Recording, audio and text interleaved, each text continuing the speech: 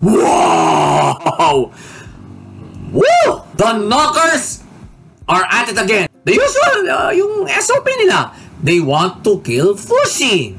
But before that, Fushi has good reason not to trust Tonari. Ilang beses na rin siya dinugasan nito eh. Well, when it comes to information, Fushi has learned one important thing. Distrust. I'll tell you why. I'll tell you guys why right now.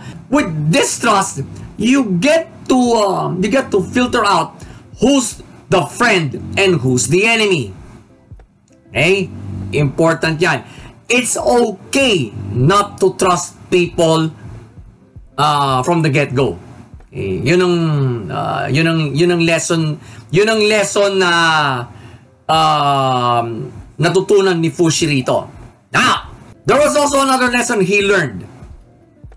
Teamwork. So, ganito yan. Yes, the knocker was out to kill him again.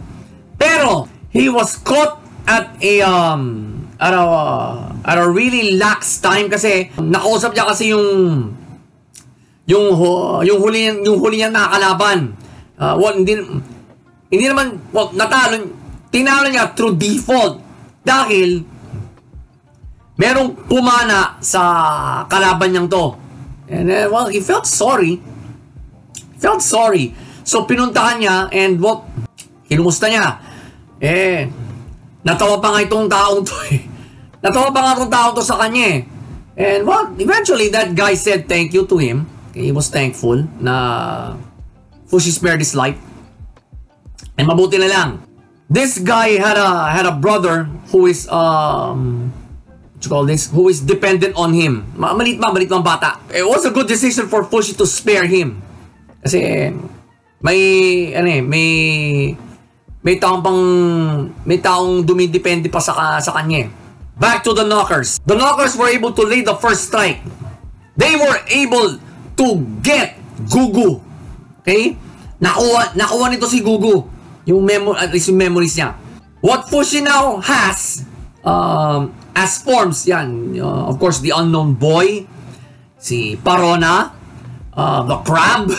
Yeah, he did copy a crab, and of course the mole, which he was almost successful in using it against this knocker. Medyo pagtsatsagaan nga lang. Nakapasok siya sa loob ng katawan. He was able to bite off one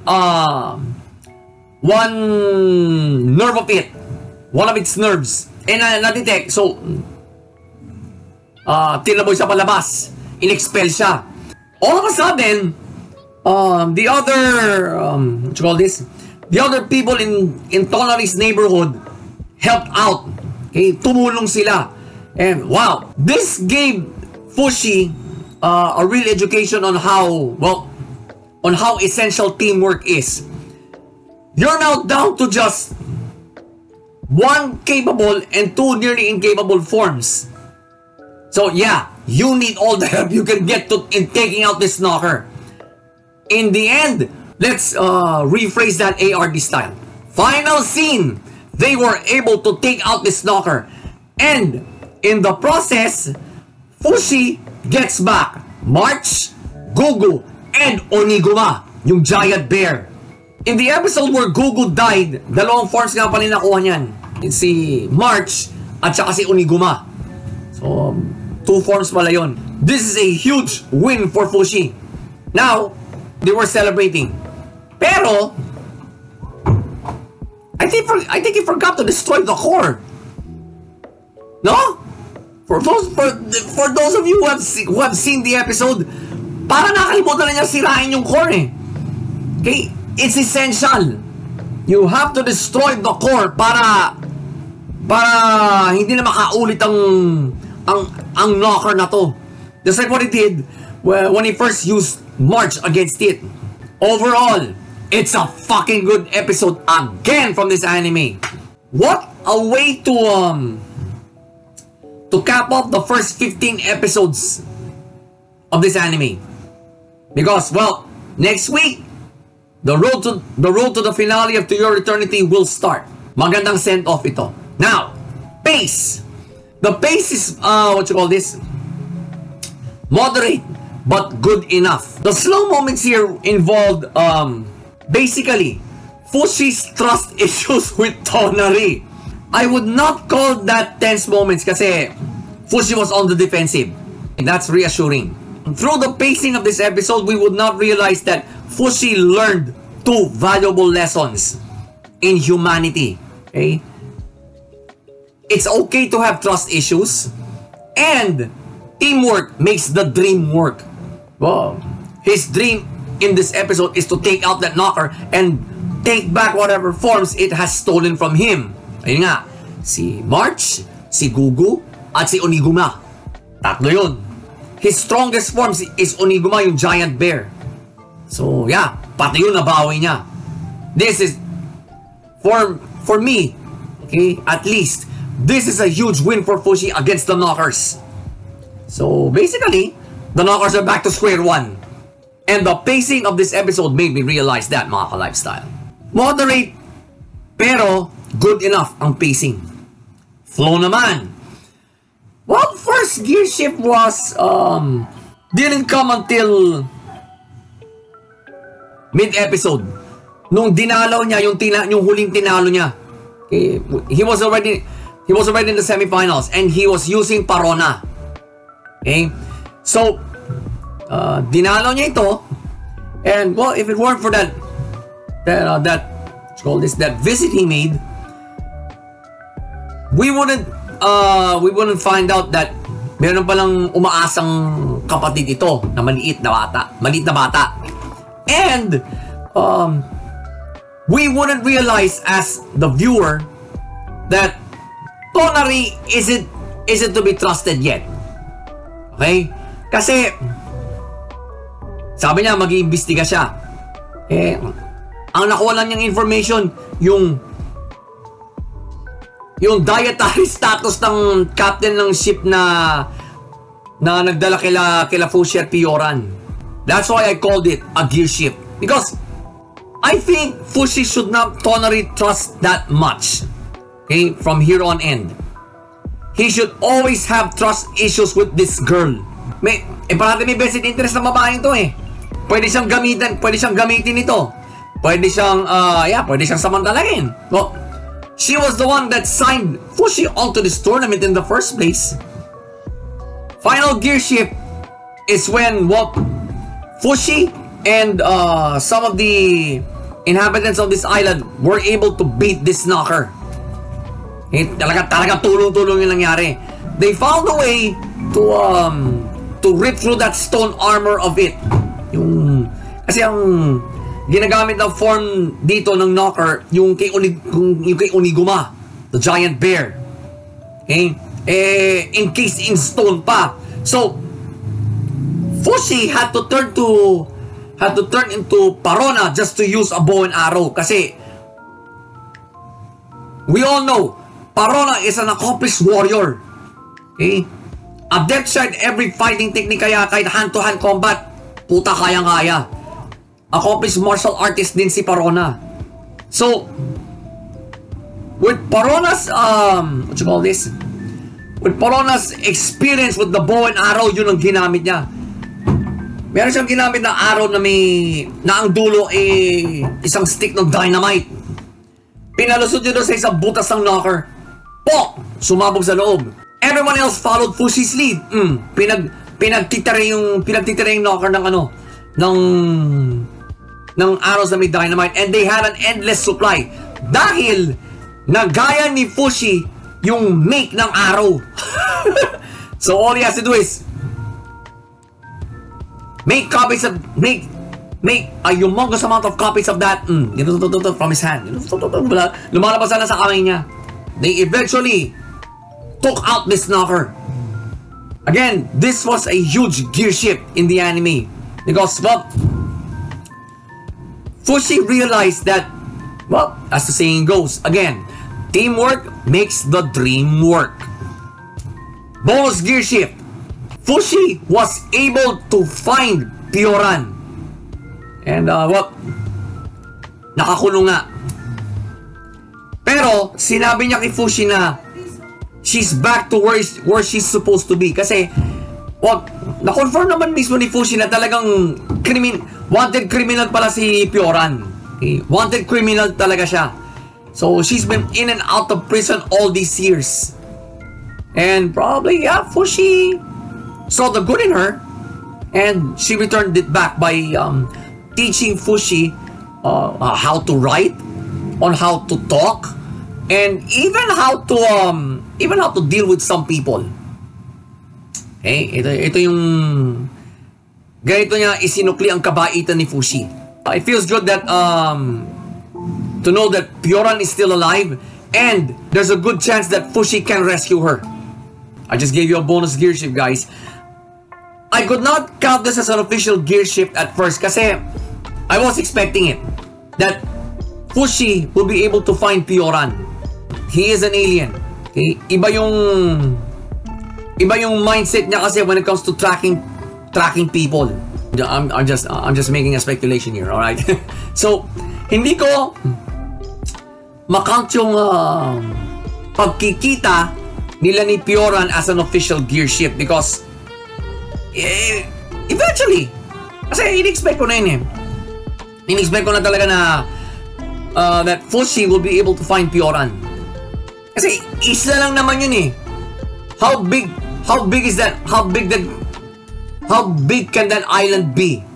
Plot-wise, malinis. Although there were flashback moments, pero those were just that, flashbacks. So non-factor sila sa magiging critique ko sa plot, right? Malinis pa rin ang plot because we're still in that same continuity of Fushi still in this tournament. We're still in that we still have that thought that the knockers can still get him anytime, wherever he may be. Proven. They tour on this island. Para sa nakarating dito. Prove that they'll stop at nothing to kill Fushi. Okay? Yun ang proof natin. That wherever Fushi goes, the knockers will always be there. So, kaya malinis ang plot pa rin ng episode na to. Despite having flashback moments, pace, flow, and plot, they were seamless. I wasn't able to distinguish one from the other. Kaya ganun kaganda ang episode na to. Right? Again, okay? Again, another great episode from this anime. Like I said a while ago. What a way to cap off the first 15 episodes.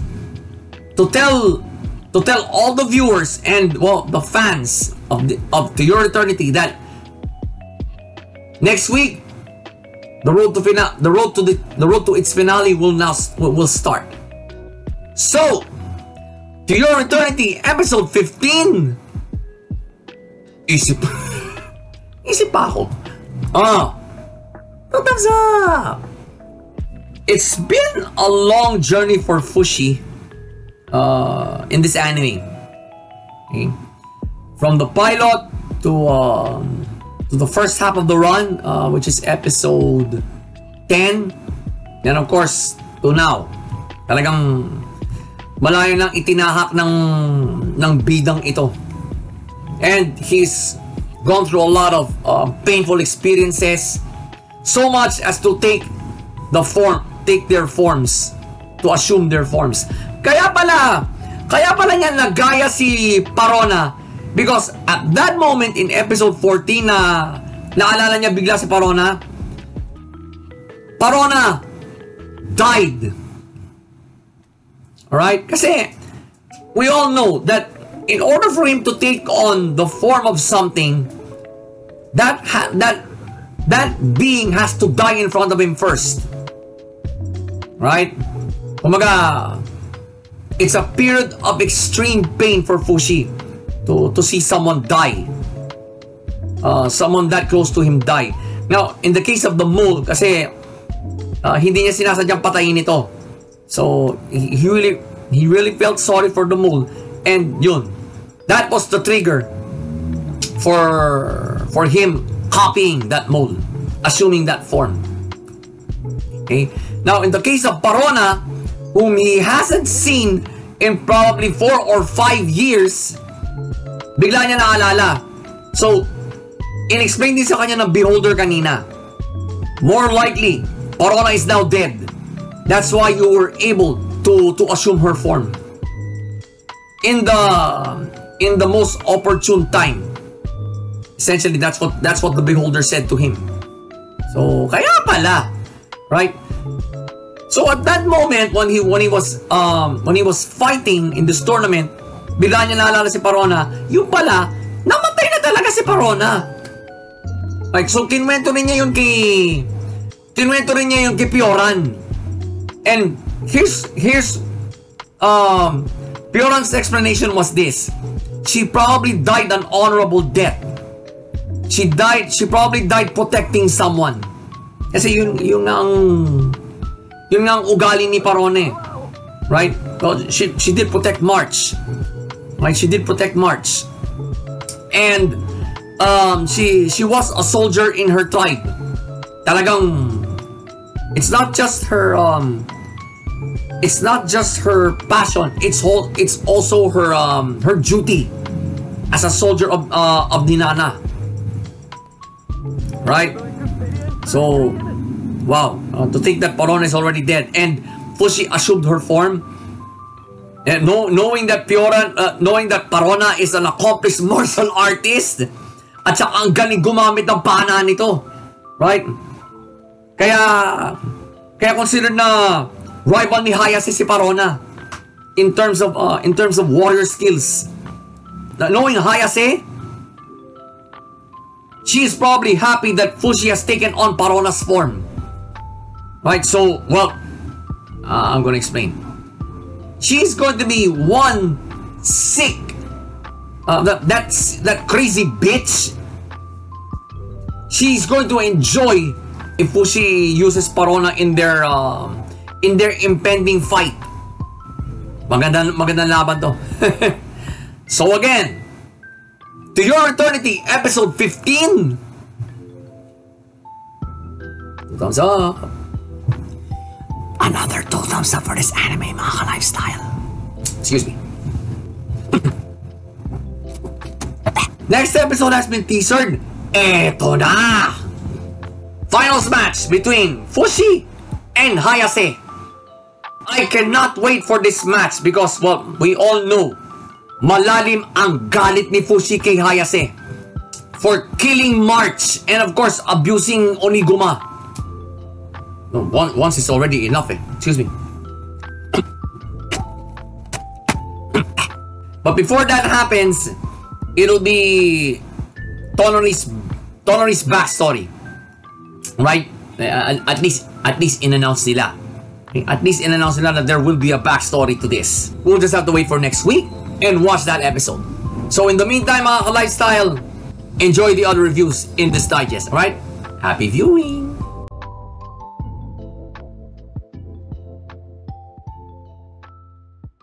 Wow! Woo! The Kurokis are now tackling a new case. A new series, not exactly a new. A series of suicides in a particular high school has just started. Right? And, well, two of their teammates actually stormed through the high school. At nalaman pala nila that 4 of them were using black magic to sought revenge on another student. Okay, black magic.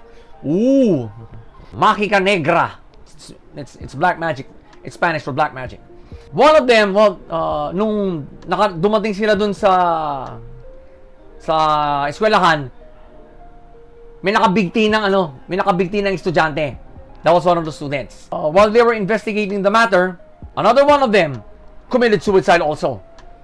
Right in front of them. Tumalon. Lumanding sa gate na may mga tusok-tusok. Ayun, patay. And all of a sudden, their female teammates started shooting at one of the students who was trying to escape. All of a sudden, from out of nowhere,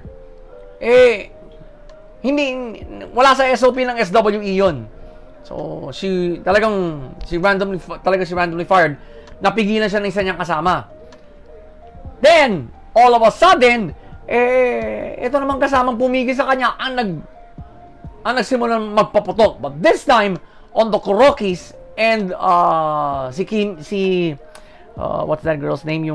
While all of this was happening, the Kiriharas were retracing their past. Pumunta sila dun sa kinatitirikan ng bahay nila, wala na. And they were asking to each other, Nasaan mga magulang natin? Then itong apparition nagpakita sa kanilang dalawa. And it left a message to Naoya. We found out in this episode that Naoya is actually an empath. So that makes him a psychic. Okay? He can feel emotions. He can feel another person's emotions right away, whether it be positive or negative. Finaro na yung message ng apparition na ito, which led them to their father's former factory na ngayon abandoned na. May nakita ritong libingan si Naoya. So, na-curious siya. Tinouch lang niyang ganon yung headstone. Nalaman niya kagad kung ano nangyari. So, may nakalibing palang tuta rito na pinatay as sacrifice. And it turned out to be one of the students who committed suicide. On the other side naman, nasugpo actually ni Takuya yung kasama niya. Right? We all know he can emit an EMP field. So not only was his teammate that got possessed was subdued. He even subdued his own brother, si Yuya, who was just behind him. So, pero winarningan na siya ni Kimi right before the mission started.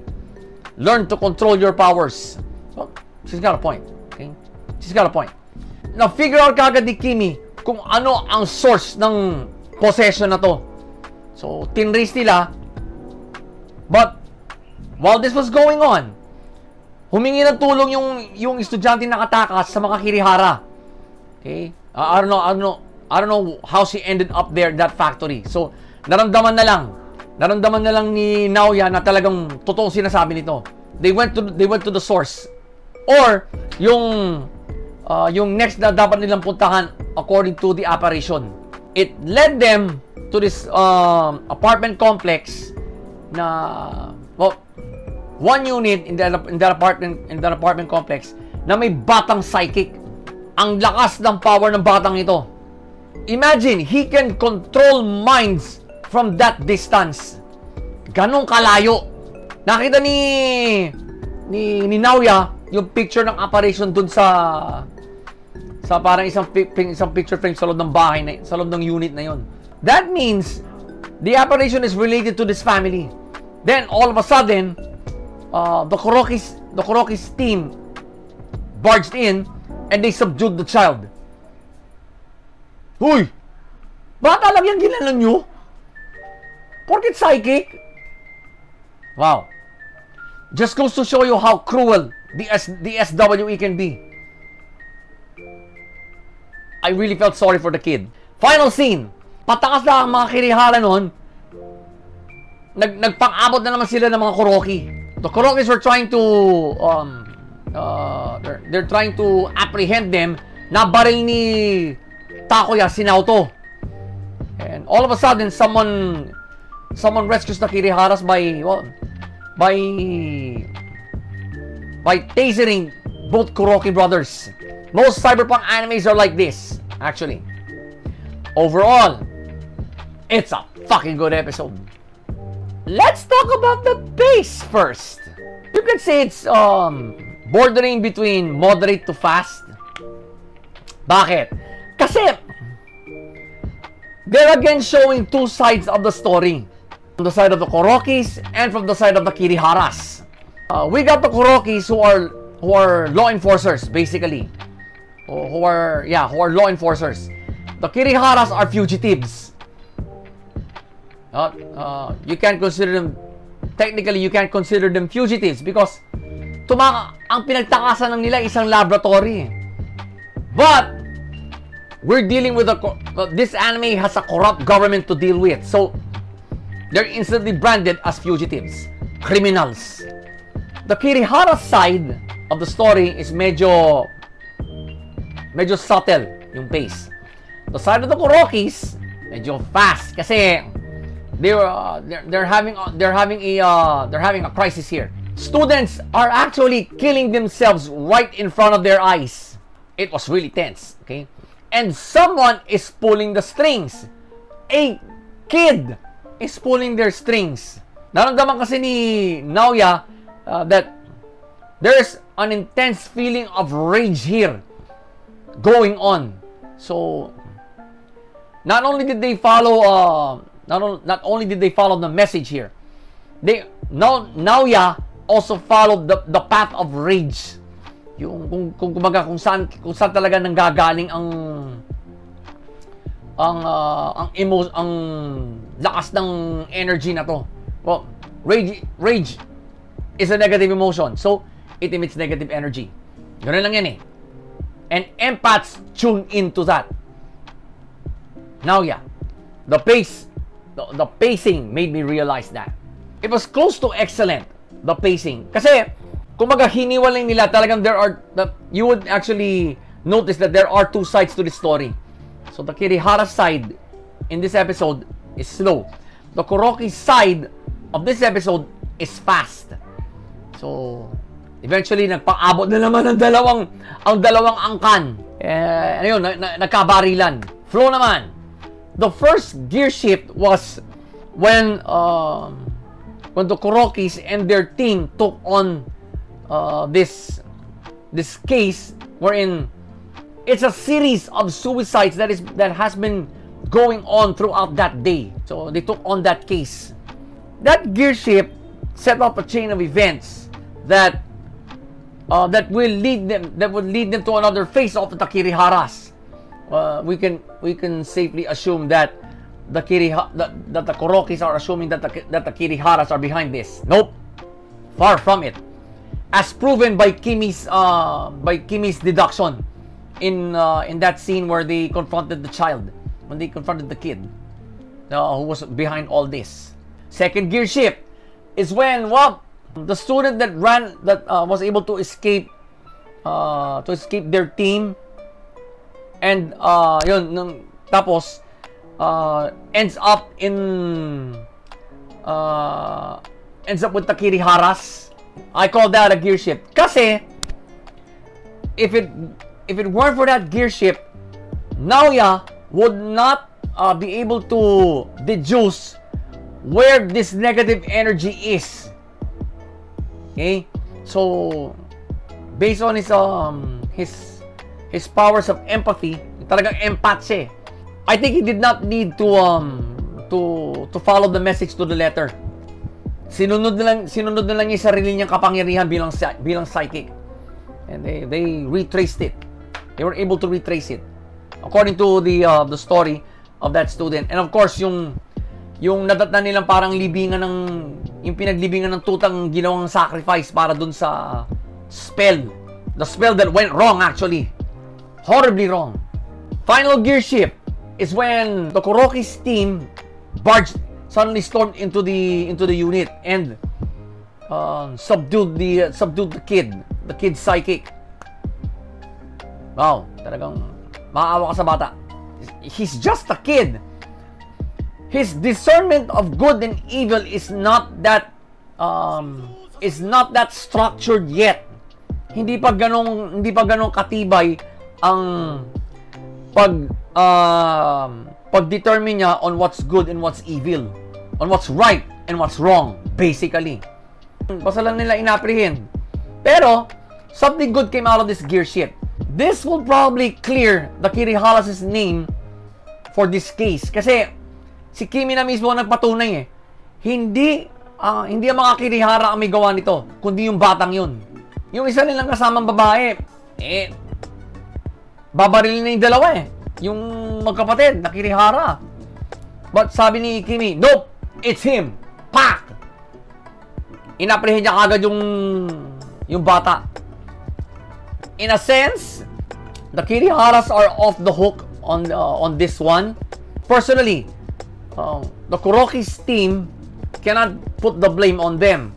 Ang ebidensya itong isa pa nilang kasamang psychic eh. Hindi ang mga Kirihara ang gumawa nito. It's that kid. Kaya niya inaresto agad. Okay, but the bad thing about it is they are arresting a kid. Eh ano kung psychic? His concept of right and wrong are not that structured yet. It's not that well structured like in mas structured pa nga ang concept ng right and wrong ng mga teenager eh. And this is just a kid. Okay? And he has no full control over his powers kasi nga bata pa. He is yet to master his own powers. Pero dala na siguro ng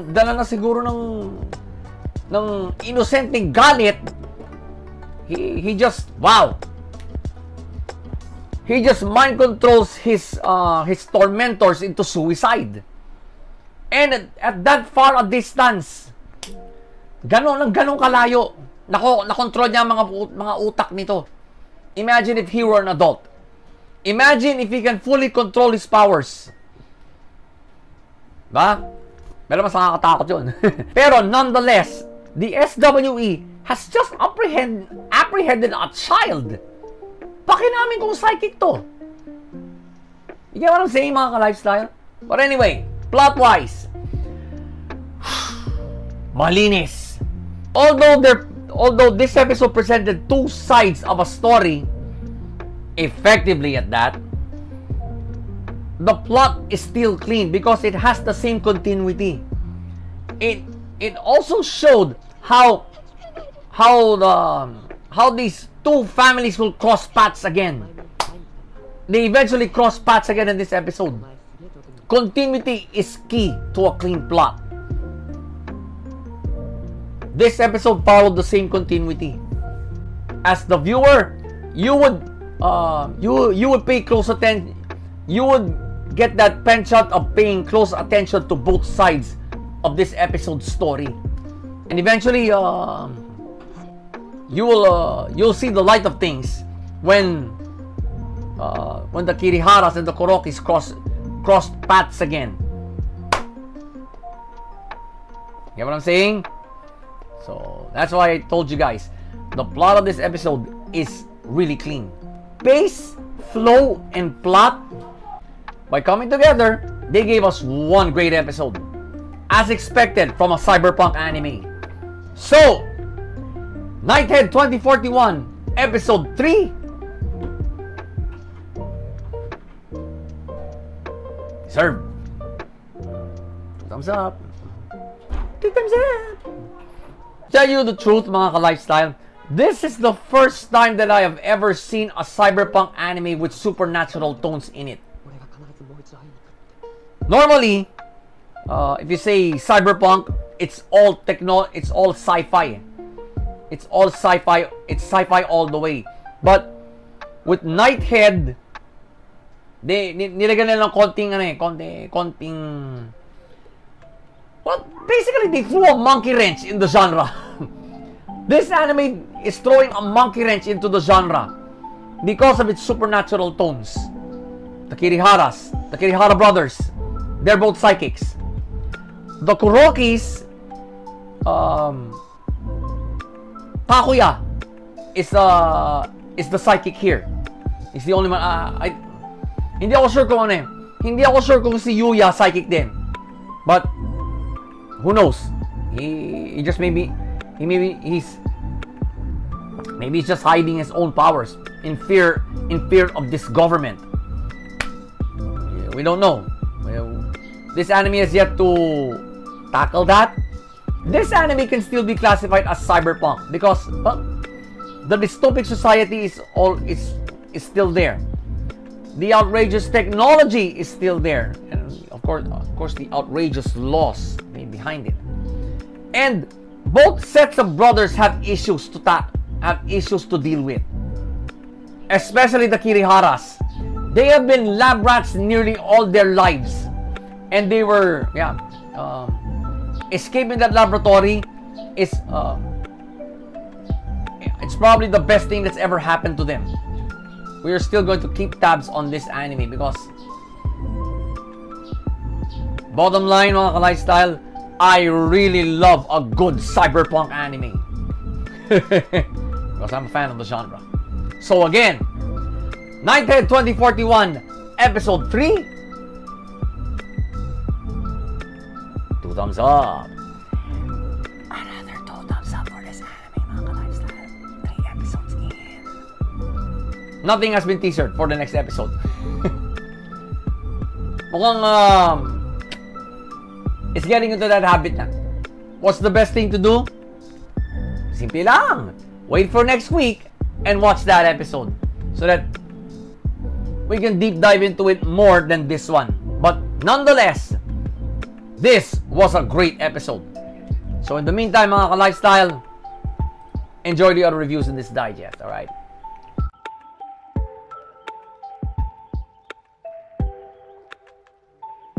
But while Kyoketsuki was busy battling Sally, ayun, Frau got the chance to have herself revived, and I'm impressed. Let me give you a rundown of the episode. So, there's this vampire running around the town, Sally and her group. Team Sally, if you may. Went into the town. Team Sally decided to stay in for a few days. But in this town, there's also a discrimination against demi-human. Pagpasok pa lang ni Frau, she's already experiencing it. Talk about racism. Becky is now known as Carrot. And we don't know how she got the name. But anyway, so Becky and Carrot and Frau were shopping for essentials. Carrot saw firsthand the discrimination against Frau. Okay? Frau is a demi-human. So, kumbaga, yung pinagbilan nilang vegetable vendor ng yung carrot supply ni Frau, talagang binastos. Imbis na abutan niya ng sukli na maayos, hinulog niya sa kalye yung sukli. Bastos. That's how much discrimination Frau has been going through from time to time. So it has been revealed in this episode. And Carrot really wants to get back at these humans. Sabi nga niya, if she only had her horn, she would annihilate them all. Pero meron pala siyang na-sense na ogre, right? Who is actually the vampire that is terrorizing this town. Putang ina, ogre pala yun eh. Vampire nga, okay, nangangagat. So, his horns are this. Yung mga pangil niya, ang mismong sungay niya. The ogre's name is Kyoketsuki. In-approach niya si Kyoketsuki, ni-request na patayin lahat ng mga tao rito. Because, well, she can't do it herself anymore because she doesn't have a horn. She's a former ogre. Kinuwento pa ni Carrot kay Kyoketsuki na may mga kasama siya. And kinuwento rin niya si Sally na may ganitong power na well, Kyoketsuki has already prioritized whom to kill first. Who steps in to prevent that from happening? Si Frau. Well, she tried her best, and basically Kyoketsuki took half of her body off. Talagang ang tinira lang niya yung paa. Kasi meron din pala siyang cannon na power. Her body parts from the waist down, yun ang natira kay Frau. Yun, na-sense naman ni Sally. Tumakbo siya doon. And, well, she faced Kyoketsuki. Then, carnage was going on, pinakita si Frau parang nasa langit. And she was talking to an angel named Atla. So, ni-request niya na pabalikin siya. Tinanong sa kanya ni Atla, bakit ayaw mo ng reincarnation? And simple lang yung rason niya. Her companions need her. So, pinagbigyan. So, ni-revive siya. Well, parang wala nangyari. And, whoa! She goes demon on Kyuketsuki. One punch through his body was all it took to take this vampire down. Yun lang ang ginawa ni Frau. Binutos yung katawan dito. Isang suntok lang. Patay! But, that took a lot out of her, energy-wise. So, after delivering the killing blow, bumulagta na siya. So, final scene. Well, kinwento na ni Kyuketsuki kay Carrot that Carrot wasn't the only one who betrayed their kind. Pati raw siya. Because he married a human. But, on the night of their wedding, he kills her by, well, going vampire on her. That was the day he, I think, he regretted for the rest of his life. And he actually envies Carrot dahil wala nang horn si Carrot, so her ogre instincts are now zero. Non-existent. So she doesn't have to deal with those kinds of things anymore. Mukhang nagpapasalamat pa nga sa kila Frau na pinatay siya. So he can finally rest in peace now. Because, well, he has served being an ogre. Overall, it's a good episode. It's a good episode. But there is one issue that I just really can't get out of my head regarding this anime. But we're gonna be professional about it. We will break this episode down ARD style right now. Pace. The build-up is there. It was properly paced kasi you need a build-up phase towards the this impending battle, right? Mukhang, yeah, Sally did go peach boy on this. Okay, did go peach eye on this. So, but before that, hindi naman kagad action scene. No, for this great fight scene, you really need to build it up really good. So, of course, the discrimination, the companionship between, of course, Sally, Frau, and Carrot. Okay, that's there. Medyo talagang Carrot really wanted to do something about these people that were bullying Frau. Basically, that's bullying. Okay, that's bullying. Kasi dinidiscriminate nga si Frau eh. The build-up was really good. Then went to the fight scene now. The episode was properly paced. Flow naman. Well, first gear shift that I saw here was during that market scene where Frau was buying carrots for her own supply of carrots. So, siyempre, binayaran niya. Pero, tinitignan pa lang niya yung mga carrots, umangal na yung vendor. Pinaghinalaan pa nga si Frau na wala siyang pambayad sa ganung kalaking supply ng carrots eh. Binayaran naman niya. But the vendor totally disrespected Frau. Binagsak yung sukli sa kalye. Bastos yun. I don't care if you're discriminatory to someone or some race. You don't exchange money professionally. Tae ka. Probably Carrot felt the same way. Right? Pero talagang she is shocked. You can see the look of shock on Carrot's face when that happened. So, you can say that gear shift triggered the chain of events for the rest of the episode.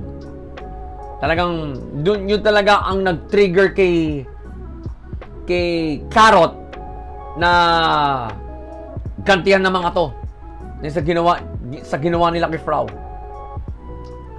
Well, being an ex-ogre, she also has connections. Kaya niya nakontakan si Kyuketsuki. The ogre, whom they call the ogre of blood. Pero, to humans, he's a vampire. Yeah, that led to it. Final gear shift. Kala nyo, tatlo, no? Hindi, dalawa lang yung nakita ko. Dalawa lang yung talagang sure ko na gear shift. It was when, well, Frau faced off against Kyuketsuki. Well, I guess she overheard everything. Pero, wala siyang pake. This ogre, okay, this vampire is going after Sally. Total, nandito na siya. Kaya siguro ni Frau, pigilan ko na to. Ayaw ko magpang-abot sila ni Sally, kaya dito pala, titipukin ko na to. Her first attempt, nope. Yep. Kyuketsuki disintegrated half her body with his cannon. So, wala hindi na nagawa. Draw out her new power. Nakakatakot. Nakakatakot. Imagine a cute honey bunny like Frau, bigla na lang may tutubong pakpak na demonyo sa likod niya at yung mata niya biglang mamumula. Biglang mamumula sa galit. She absolutely went demon on Kyuketsuki. Nagtaka rin si Kyuketsuki, ano to? Ano tong nasisense niya kapangyarihan na to? But before he could ever figure it all out, Frau takes him out. Pinutas yung katawan dito sa ano ng puso dito, right here. Wow. Wow. I never could imagine Frau being this scary. The reason why I call it the gear shift is because, wow, if it weren't for Frau challenging Kyuketsuki to this fight, she wouldn't resort. We wouldn't see na meron siya palang ganitong power na tinatago. At ni-request pa niya doon sa kanyang guardian angel na si Atla na ibigay na sa kanya kasi kailangan siya ng mga kaibigan niya. And she only needs one shot at it. That's for me, that's a crucial gear shift because nagkaroon ng sariling character development dito si Frau. Right? Although in the most unexpected way.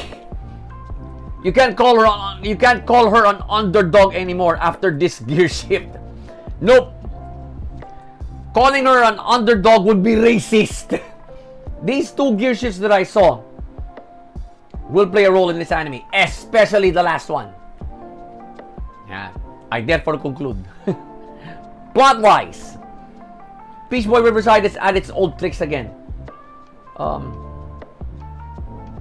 There's a main continuity, but every 5 to 10 minutes there's a flashback.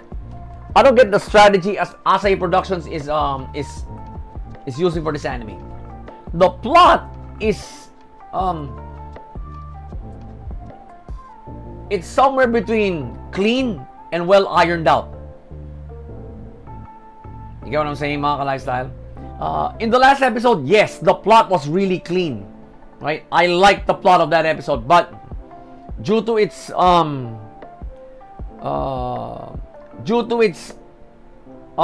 order in broadcast, it only got this from me. That should have been the pilot, even in broadcast order. I got mixed feelings with the plot of this one. Kaya it's neither it's somewhere between clean and well ironed out. Because, well, chronological order in an anime is very important to me, mga ka-lifestyle. Okay? Because, well, if you're going to base it on a manga, syempre chronological order yon. Now, in order not to disappoint the manga fans that will watch the anime adaptation, kailangan dapat chronological order na. And for those who will be getting into animes, they may find Peach Boy Riverside confusing. Kasi yun ang magiging feeling nila. Parang wala sinusunod na chronological order dito ah. It is based on the manga. It is based on a manga. Basta, it's somewhere between clean and well ironed out. Pace, flow, and plot have their own way of making this episode look good. But there is still that issue that is really bugging me since episode 3. Okay, since episode 3. I'll explain it later. So, Peach Boy Riverside, episode 5.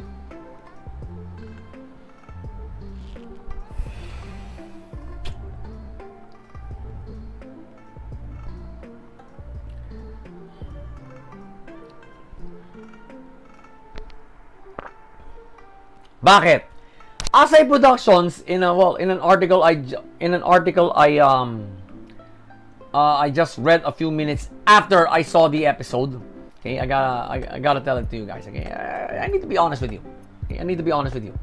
Mas ginusto pa nila palang hindi sundan ang chronological order ng manga for the anime.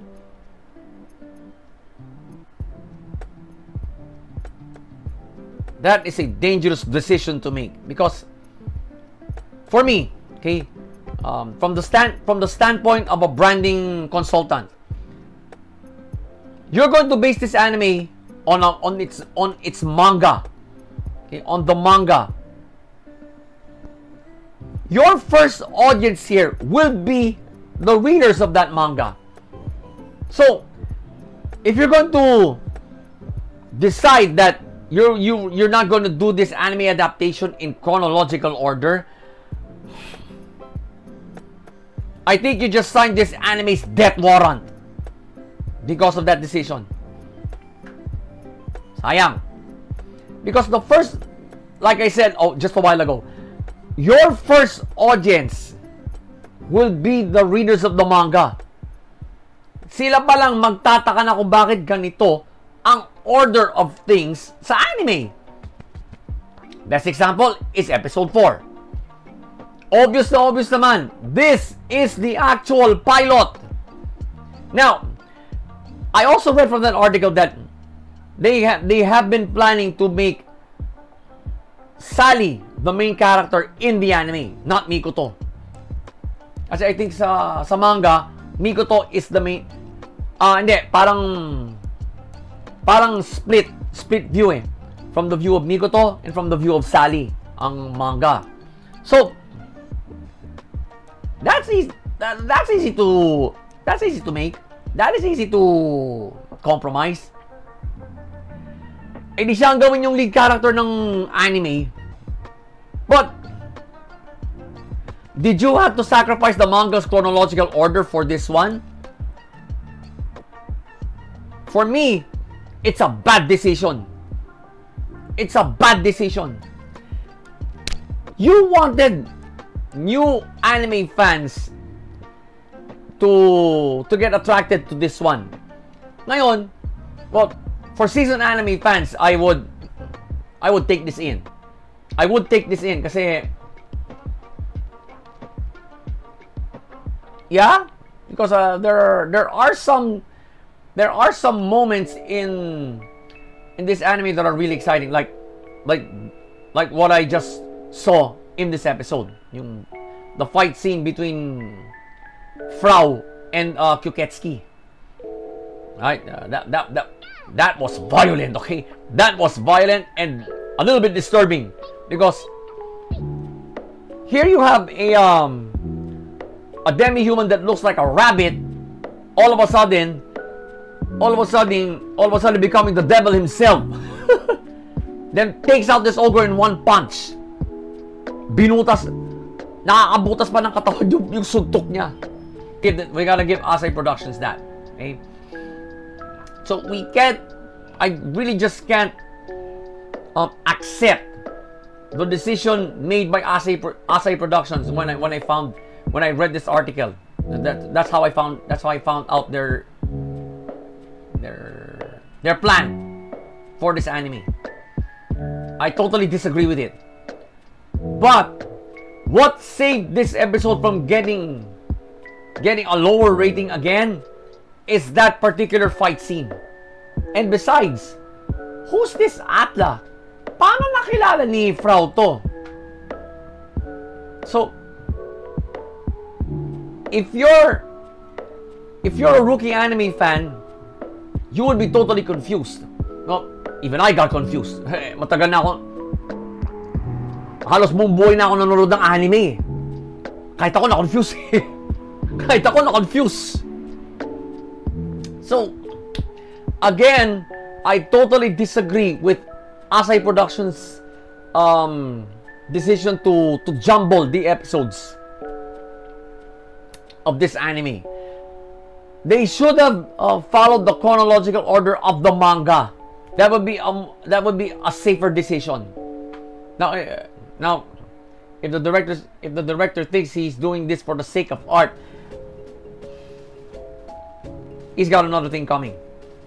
As long as Peach Boy Riverside is only a 12 episode run, so there's no way we can make them change their minds. So that's your call as Asai Productions. Do not expect the 2 thumbs up from me from now on. Sorry. So again, Peach Boy Riverside episode 5.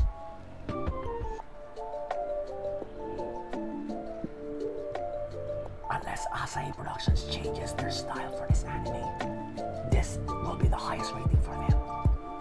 Sorry. Title of the next episode has been teasered. I hope this next episode will give me another reason to give it another 1 thumb up for this anime. Basta, my opinion stands. This anime will never get the 2 thumbs up from me. As long as Asai Productions sticks by its decision to jumble the episodes. So, until then mga ka-lifestyle, watch the other reviews in this digest, alright? Well, I personally want to let off steam.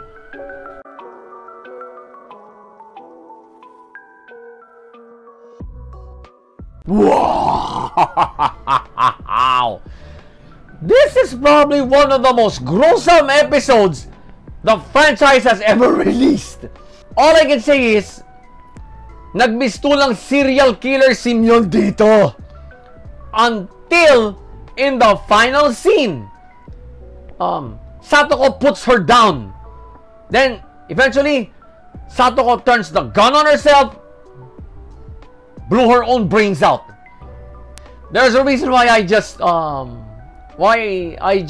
summarized the entire episode that way, because it is too gruesome and disturbing to lay it out to you guys, alright?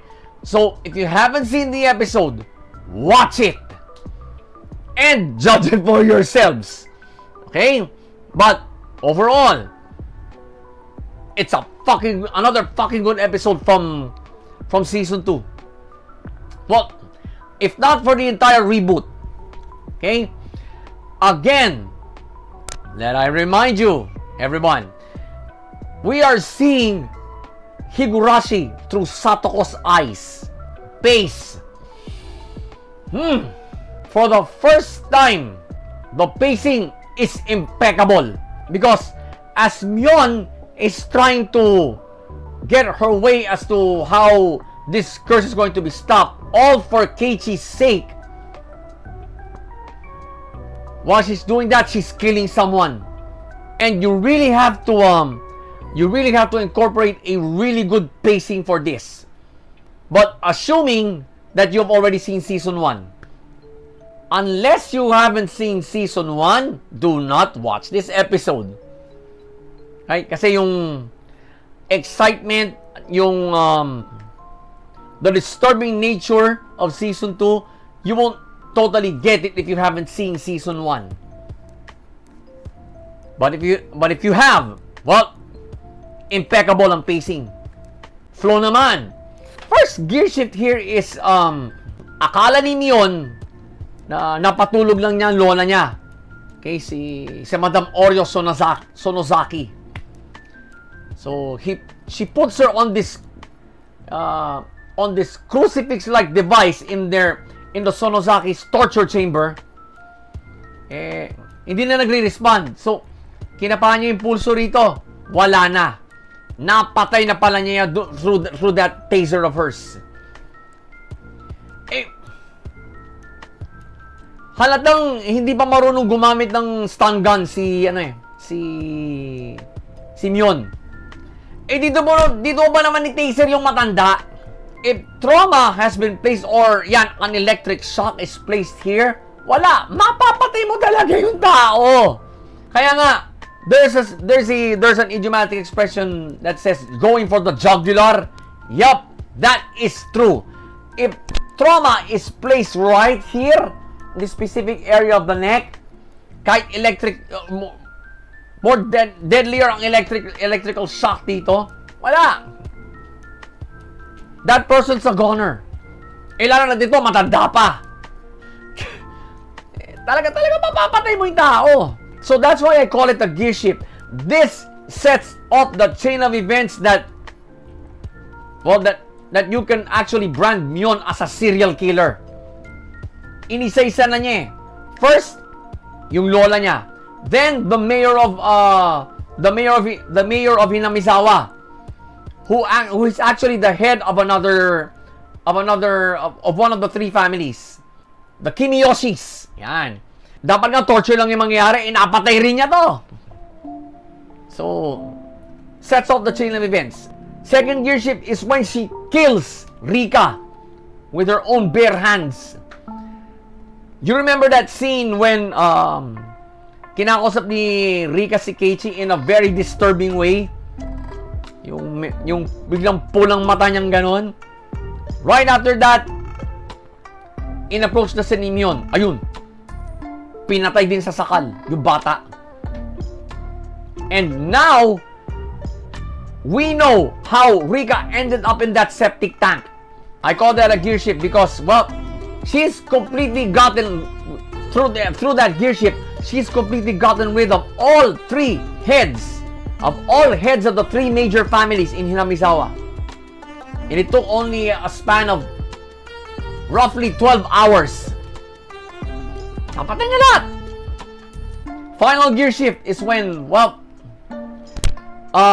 kinumpronta niya dumalo si Satoko doon sa bahay nila with a bottle of soy sauce.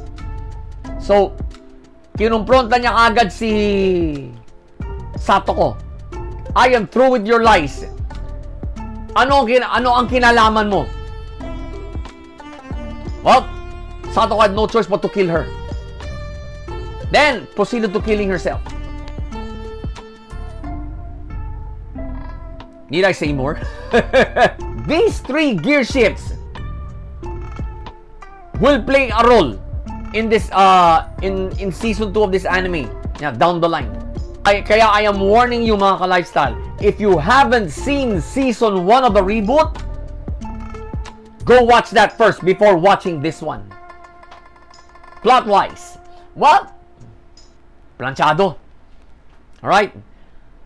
Vintage Higurashi planchado. This is the type of a well ironed out plot that only Higurashi can do. Okay? I am warning you again, mga ka-lifestyle. If you haven't seen season 1 of the reboot, go watch it now before watching this one. Sigurado, pag itong inuna nyo, hindi nyo maiintindihan. Hindi nyo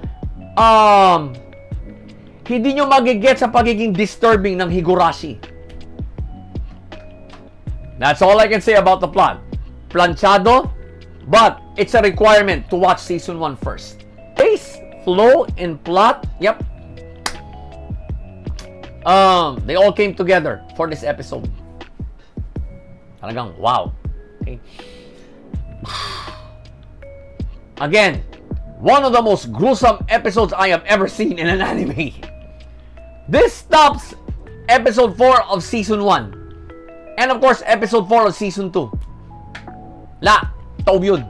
Compared to the carnage Myon pulled off here in episode 6, walang sinabing dalawang episode 4 na yun.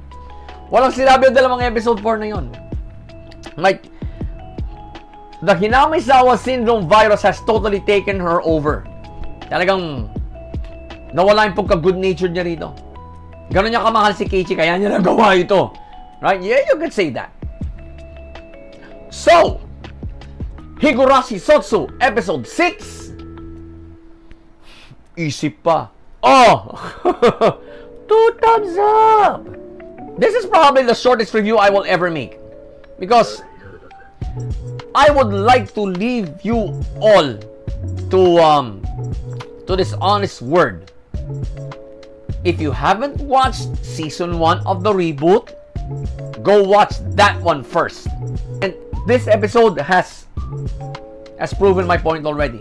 Kapag hindi nyo talaga napanood yun, hindi nyo magigets ang season 2. Huwag nyo nang ipagpilitan sa akin na papanoorin nyo lang itong season na to, tsaka na season 1. Ulul!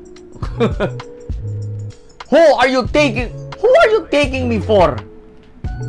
Okay? Go watch season 1 of the reboot first before watching season 2. But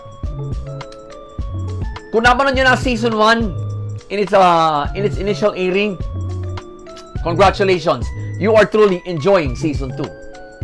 So again, Higurashi SOTSU episode 6,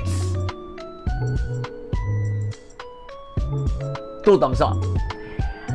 Another 2 thumbs up for this season, mga ka-lifestyle. Well, in typical Higurashi fashion, title of the next episode has been teasered. Bagong mini arc. Okay? Yun ang masasabi ko. So, this episode ends one mini arc. So, what does Satoko have in mind now? Okay? What does Satoko have in mind now? Now that her experiment with Myon is successful. But to her, it's successful because wow. I'm at a loss for words for this episode. Right? On how you guys should expect things for the next episode. Kaya ang gawin na lang natin, wait for next week and watch that episode. So, in the meantime, mga ka-lifestyle, enjoy the other reviews in this digest, alright? Enjoy the other reviews.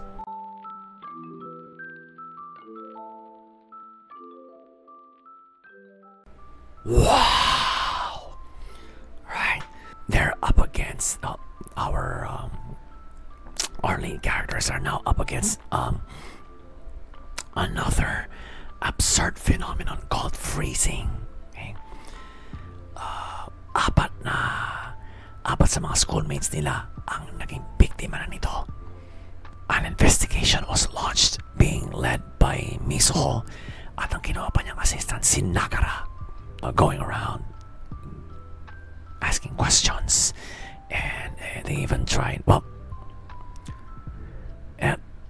they actually quarreled over something petty. Okay, I already forgot what they were quarreling about in front of Bonnie, who is the student council president.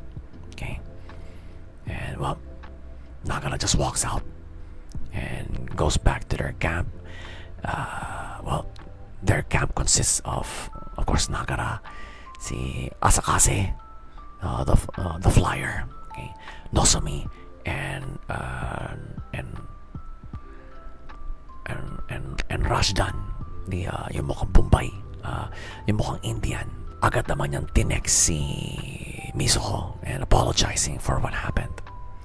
And the next day, looks like they were ready to take out this phenomenon, because right before the quarrel, actually, nakita nila yung mga missing students na nag-freeze.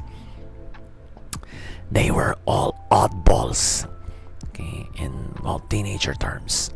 but they're actually recluses. Kumbaga, no one cared if they existed. So this freezing phenomenon fed on that, and hence ayun, na-freeze sila physically, but I think astrally, nope, they are still alive. To each his own. Okay, kumaga may isa nga gamer na nagla-live stream, yung isa naman mahilig sa gym, yung isa naman mahilig sa handheld games, yung isa naman mahilig gumawa ng mga stuffed toys. Mizuho and Nagara, they arrived at a solution to end all this. Nagara dragged in a sort of a wind machine type of thing. Laki.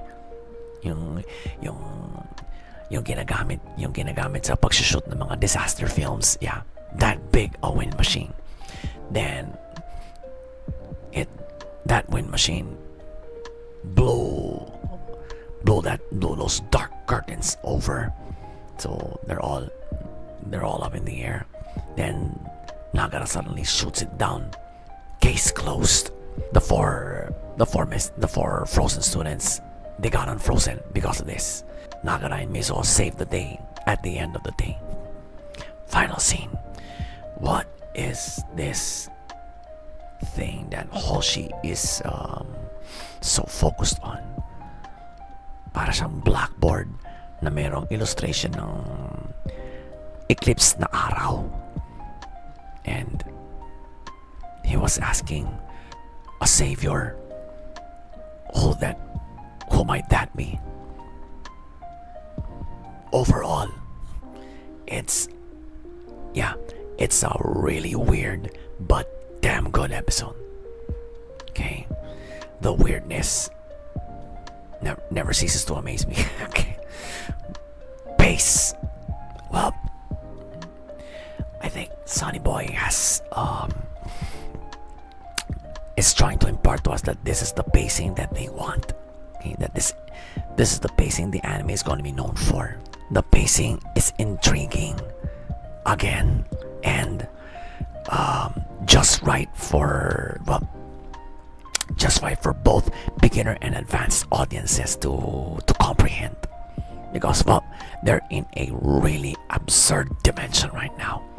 Nakala ko nakaligtas na eh. So what else can happen in this world that they haven't discovered? The pacing will really make you ask that kind of a question. Wow. If you're into weirdness, yep, this episode's for you. Flow naman. Well, first gear shift is when the first victim of this freezing phenomenon was discovered. Yung gamer na nagla-live stream. Everyone thought that the blue fire was weird enough. Nope. This takes the cake for now. Second gear shift is when Mizuho and Nagara finally found the four frozen students. They're not actually frozen. Kumaga, this freezing phenomenon that exists in this world fed on their reclusiveness. You could say that they got antisocial behavior that this world doesn't approve of. It's obvious that this world does not encourage reclusiveness, and it responds like that. The victims are encased in, kumbaga parang ika ni Rajdani, pocket worlds. Okay, kumbaga talaga sarili nilang mundo. To each his own. Represented by black curtains. Wow. If you have seen this episode, you would find these black curtains disturbing, if not scary. I found it scary. I found it really scary. Final gear shift is when they were able to hush away this phenomenon by incorporating a humongous wind machine na dinala ni Nagara. And of course, when that entire subworld, if you may, is up in the air, he shoots it down with that parang I don't know what you can call that device kasi colored eh. Okay, colorful. Colorful siya. But they were able to destroy that phenomenon. Literally destroy it. These 3 gear shifts that I've determined may or may not play a role in this anime. But the more likely will be the second. Nung nahanap na nila Mizuho Nagara yung mga nawawalang estudyante. That will probably play a role down the line in this anime. But wow, those are 3 of the weirdest gear shifts I have ever seen. Okay, Madhouse, you continue to impress me. But anyway, plot-wise, malinis. Although the pacing may be a little bit fast. Okay, pero it's fast but weird. The rather fast pace of this episode justifies the weirdness. Okay, because well, basically Mizuho and Nagara were in a race against time to help these students snap out of this freezing phenomenon. All throughout, it has kept me focused to the case as the viewer. It made me glue my eyes to the screen. Yup, it did that. The plot was so clean, it really invited me to deep dive. Reclusiveness, it's a rather negative mindset to be in. Kasi it's okay to be shy, but to the point when you're reclusive already, yup, that could bring negative things into your life, as represented by the freezing phenomenon in this episode. So yeah, the plot made me realize that just now. Sabi ko sa inyo, ganong kalinis ang plot ng episode na to. So it made me deep dive at the very last minute of this review. Pace, flow, and plot, yep, they came together for this episode. They pulled through. Madhouse has been known to delve into the weird, the absurd, and yeah, sometimes disturbing. That's why this animation studio has a cult following around the world, including me. Another great episode from this anime, although it's only 3 episodes in. So, Sonny Boy, episode 3.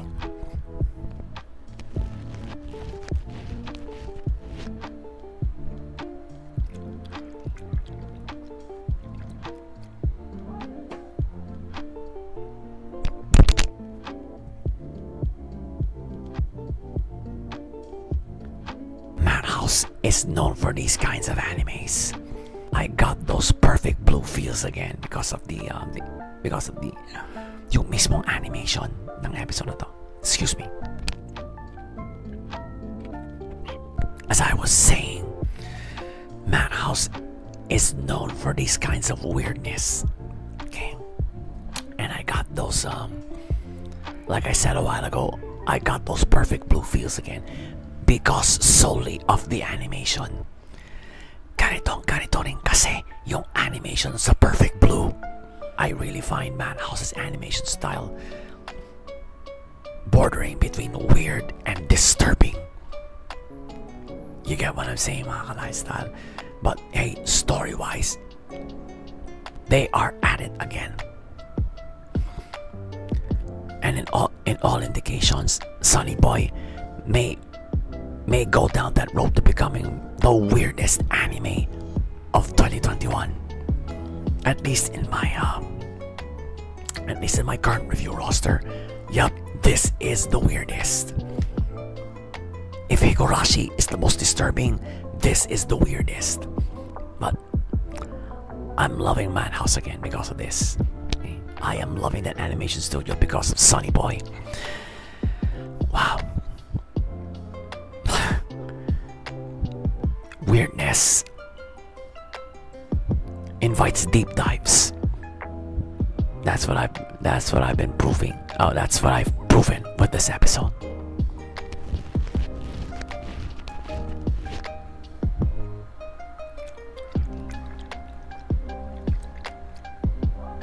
More of these, please. So again, Sonny Boy, episode 3.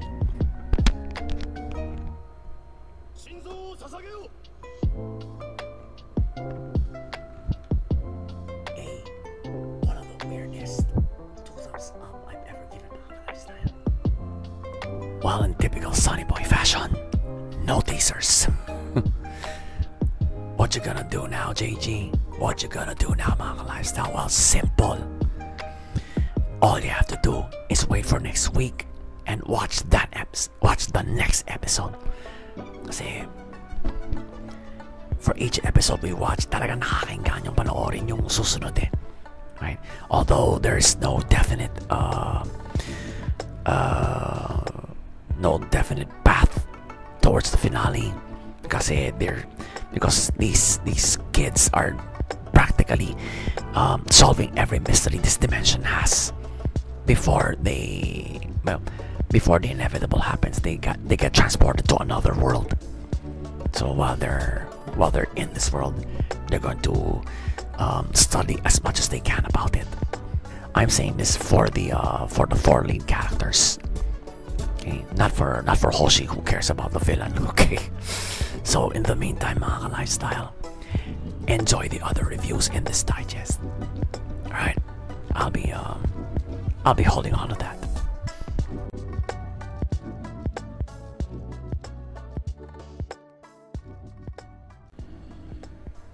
Impressive.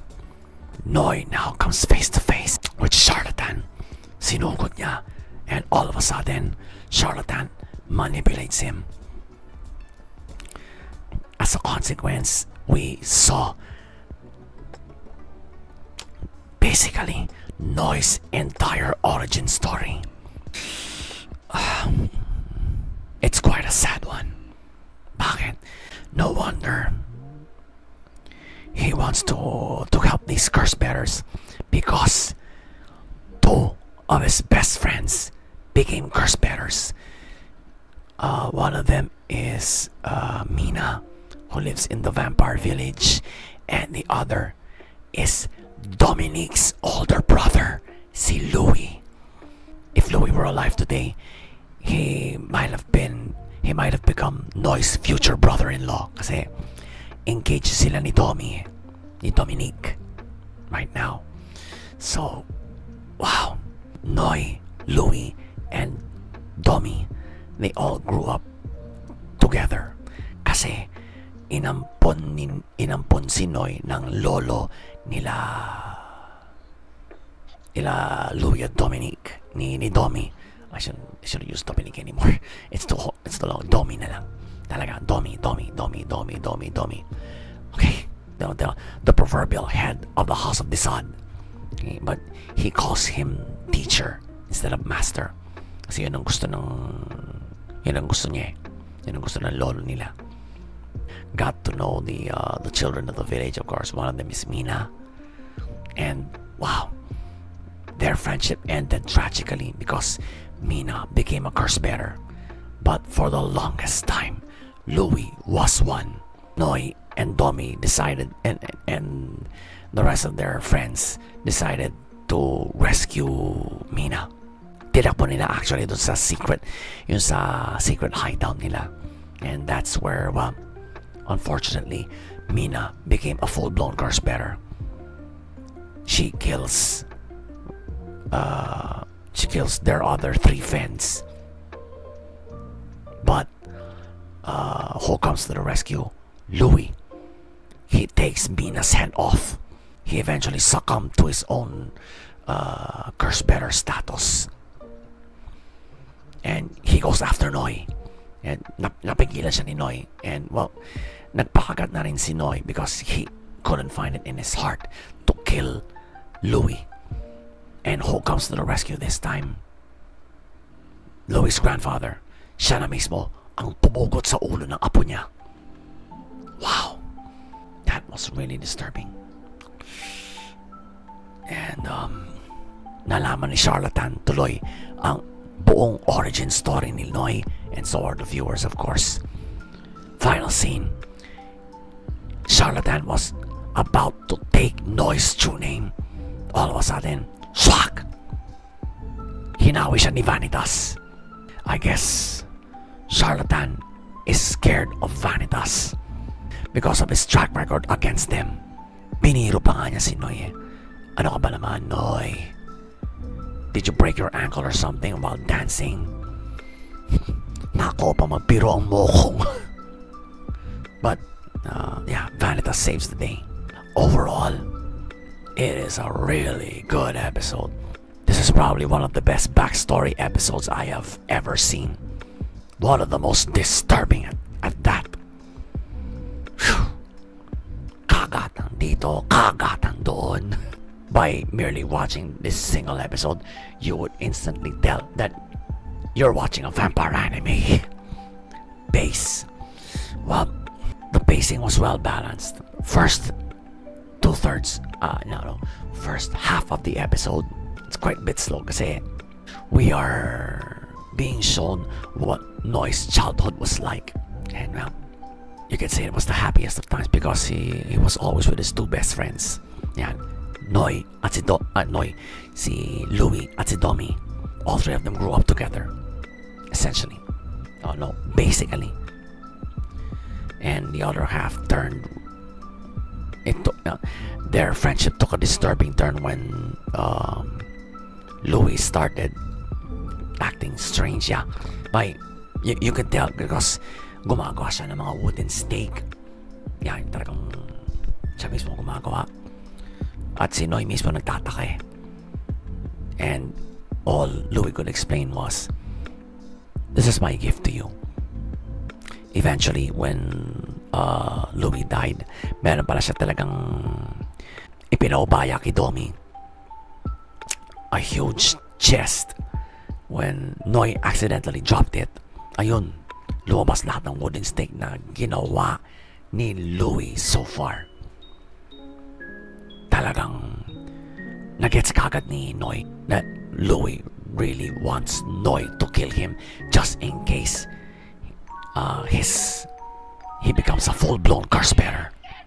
Noy's origin story had a really sad and disturbing ending. Makakawa ka kay Noy. And that's probably his motivation on why he is doing this and why he is helping Vanitas in his missions. And the plot made me realize that. Flow naman. Well, first gear shift here is obviously that moment when Charlatan manipulates Noy. Talagang demonyong kalaban nito ang Charlatan. It delved into Noy's past. It found Noy's psychological weakness and it abused that to the hilt. It was that close to completely killing Noy. If it weren't for Vanitas, this gear shift made us see as to how vulnerable vampires can be against this Charlatan. If it weren't also for this gear shift, we wouldn't see Noy's complete origin story. Second gear shift is when Noy first noticed Louie making these wooden stakes. That particular gear shift showed us how caught up Louie is in ensuring his death will be an honorable one. Kasi, well, tinanong niya na sa lolo niya, grandfather, am I a curse bearer? Indirectly, sinabi ng lolo niya na, yes, you are. Pero, I'm not holding it against you. I'm letting you live your life. Do as you please. Parang ganun yung yung gusto niya sabihin sa apo niya. For that, if it weren't for that gear shift, yeah, we wouldn't have our first deep dive. Don't you think, mga ka-lifestyle? Final gear shift is when Charlatan finally has Noi in its hands. Tinatanong na nga niya kung anong true name ni Noi. So this is how Charlatan operates. Talagang uungkatin niya ang nakaraan ng vampire. Look for something it can anchor its power on. Ayun, nakakita ng weakness.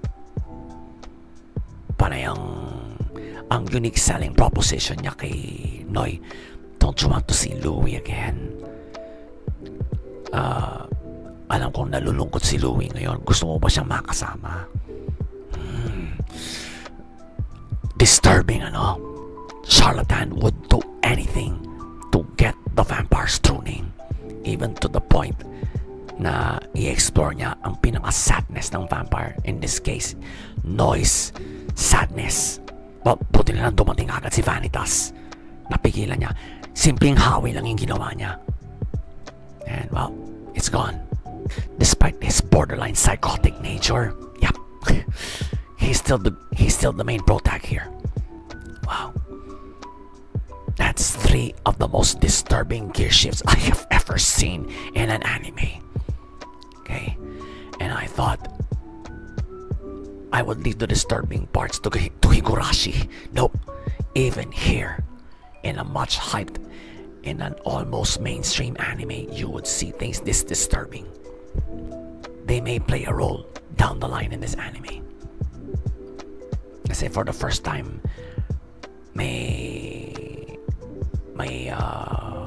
buting ting sa katauhan ni Noi, and it had to be probably, yeah, Charlatan is the big bad of this anime. Yep, Vanitas and Noi will have problems in dealing with this abomination. Its mere presence doesn't only threaten vampires but also humans. Damay-damay na. Plot-wise, planchado. Kasi we had to delve into two nearly different parts of the story. Kasi pinakikialaman ni Charlatan yung psyche ni Noi, and of course we see Noi's origin story probably through the eyes of Charlatan.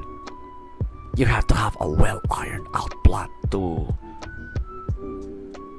make this episode seamless, to make that part of the episode a legit part of the storyline. Parang ganun yan eh. It's a really disturbing plot, I gotta tell you, but a well ironed out one. Planchado talaga. So pace, flow, and plot, they all work together for this episode. As a result, it's a really good episode from this anime. So, the case study of Vanitas, episode 5. Hindi ko nakakalimutan.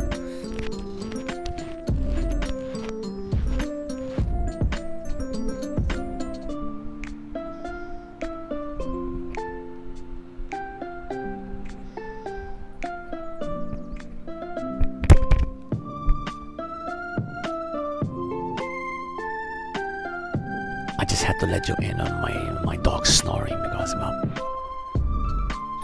that can sometimes trigger sleep. That can sometimes trigger sleepiness when you hear someone or something snore. But if it's too loud, yeah, it's annoying. Right now, nope. His snores are not that annoying right now. But anyway, what mental state will Noi be in after this?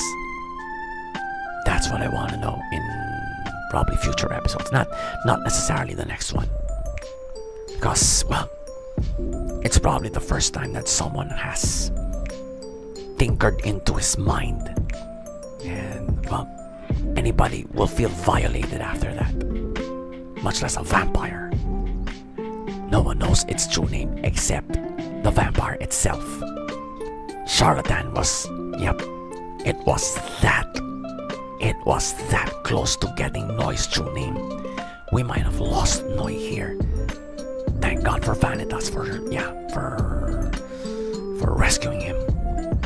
I'm beginning to question Vanitas' motives for doing all this. We should start questioning his motives from now on. Pero he's still a lovable character.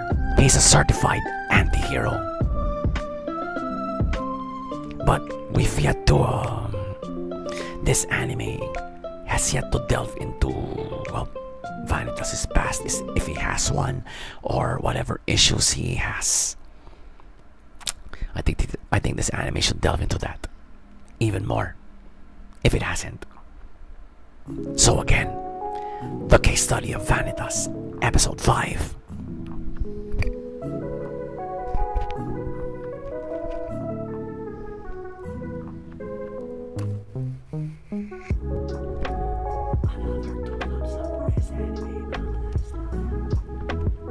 Title of the next episode has been teasered. I wouldn't trust it one bit.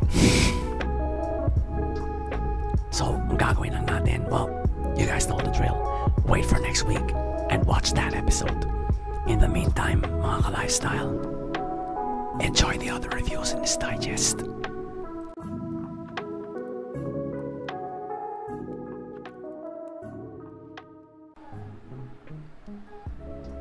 I'm impressed. Let's run it down.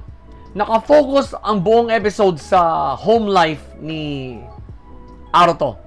He has a suicidal mom and an overworked father. And well, he's basically overworked himself to home chores. At hindi na pala siya nag-aaral ngayon. He has to constantly observe his mother for suicidal, kasi parati may suicidal tendencies ang nanay ni Aruto. And she's also taking drugs for it. Meron mga prescription drugs kasi sa mga ganun eh. Unfortunately. One scene, talagang nag-attempt uli yung nanay ni Aruto. Muntik namang pasagasa sa tren.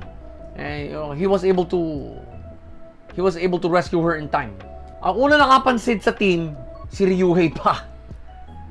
Because Ryuhei was in the same situation before when his brother died. Kaya talagang relate siya sa pinagdaraanan ni Aruto. Although he doesn't fully understand the situation. He was trying to help Aruto let it all out through kickboxing, or just simply telling anybody on the team about his problem. One night while Aruto and Ryuhei were in the kickboxing gym, ayun, may bumukas na porthole. Ibig sabihin nun, may mission sila. So they went into the porthole, ayun, meron nga. They were trying to look for the dreamer, ayun, nakita nila. While Aruto was dealing with his home life, this dreamer was already getting into that dream drug. He's always being bullied by his bosses. No woman wants to go out with him, and he's overworked, and he just basically wants to disappear. Talagang sawa na sa buhay niya. And well, hindi naman siya mapupunta sa Traumerei kung hindi niya tinake ang drop na itong dream drug. He took that drug and he offered his wish to disappear. What happens to the team? Well, they got encased into this huge force field na zero gravity, and the dreamer is now just this, a dot, literal na dot. Sa malit na bolang ganon. Now, Aruto just remembered what the man said before he became this. He said he just wanted to disappear. At yun, na-deduce niya na kung ano ang kailangan nito. And, humingi pa nga ng tulong kay Ryuhei, pero hindi pa siya papalayo. Gago nito si Aruto eh. Bata pa lang, ang gulang na. So, nilapitan niya yung dot at parang ginanon lang niya. Parang ginanon lang. Kumbaga, he's giving that dot his own warmth. Naramdaman ng dot. And that led to that force field disappearing, and unfortunately, they weren't able to save the dreamer's life. Talagang namatay na nakadapa with that mark. Talagang namatay na siya dun. They just concluded that napalaya natin siya sa hirap niya sa buhay. Eventually, well, the aftermath of that is, well, Aruto was able to convince himself that he has friends to help him out in this situation. So, yun nga, nagtulong-tulong nga ang buong team na pasayahin ang nanay niya through cooking. So, gumawa sila ng cabbage rolls o pinakain nila sa nanay ni Aruto. Nagustuhan naman. Real food. Okay? It's real food. At basically, humingi ng dispensa ang nanay niya na he has to go through all this just because of her failure as a mother. Nagkapatawa na naman yung mag-ina. It's a really good scene to watch. Final scene is actually a post-credit. We find ourselves in this church with this guy na may maskara na with that mark. Yung nakita ni Ryuhei na pumatay sa kapatid niya. Yup, that's the guy. Kaya nga post-credit eh. So, it left a lot of questions. Overall, it's a really good episode. It's a really good episode. Pace, understandable naman kung mabagal nga ang pacing ng episode na to, it's understandable because bawat member ng team na to have personal issues talaga. Talagang cyberpunk anime ito. The society they're in is questionable. The technology involving the lead characters, yep, it's outrageous. And of course, yeah, the highlight of this particular cyberpunk anime, all members of this team of lead characters, yeah, they have issues. Aruto is no exception kasi talagang domestic yung kanyang issue. All he needs is someone to lend an ear. And well, Ryuhei was the first one. So, the pacing made me understand that. Kung binilisan nila ang pacing nito, baka hindi ko na-appreciate yung what's call this? Yung episode na to. Bottom line. Flow naman. Well, first gear shift there was the opening scene where Aruto, although hindi nga pinakita, pero sinigaw ng nanay niyang pangalan niya. And a lot of drugs fell on the floor. These were prescription drugs. At magtataka ko kung bakit binibigyan lang ni Aruto eh. I don't know, yung nanay niya. Pero a lot of drugs are on the floor.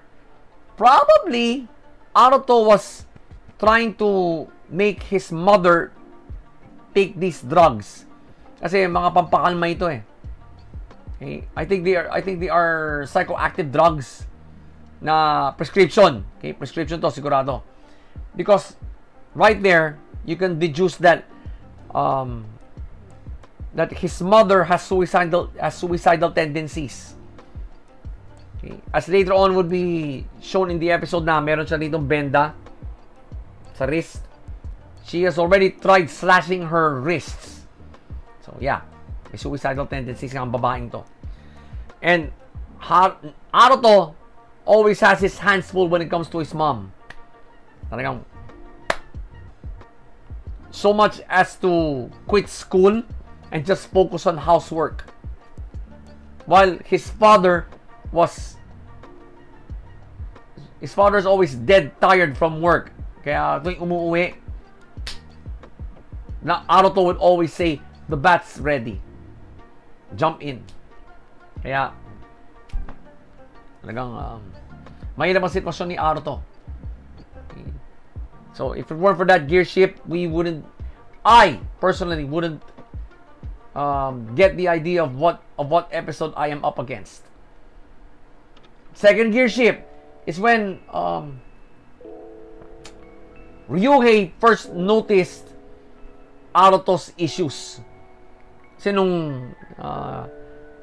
kasi merong, while they were investigating this, while they were getting leads on how to take out these distributors of this dream drug, may nakita kasing mag-ina si Naruto na, kasi may bata na bili mo naman ako ng PS, PlayStation, bili mo ng PS. Bakit Pasko pa? Gusto ko ngayon para may kwento ko sa mga kaibigan ko. The usual kid stuff. The usual kid stuff. Na siyempre, kinukulit yung nanay para bilan siya. Nakita ni Naruto ito. And, bigla siyang biniro ni Ryuhei. Okay. You want your own PS? Go have your mother buy it. Bigla siya sinipa ni Naruto sa binti. That confirms his suspicions. Kaya pala niya ginanon.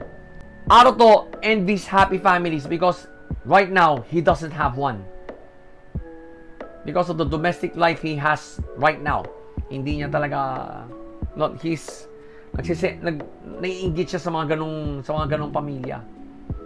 And Ryuhei quickly related to this because his domestic life was like that 10 years ago. Well, Ryuhei is 16 now, so he's gotten over it. And well, palagi ko, he's fully adjusted to his new life without his brother. So, he's been through that before. Kaya siya nakaka-relate ngayon sa sitwasyon ni Naruto. Okay? That's why I call this one a gear shift.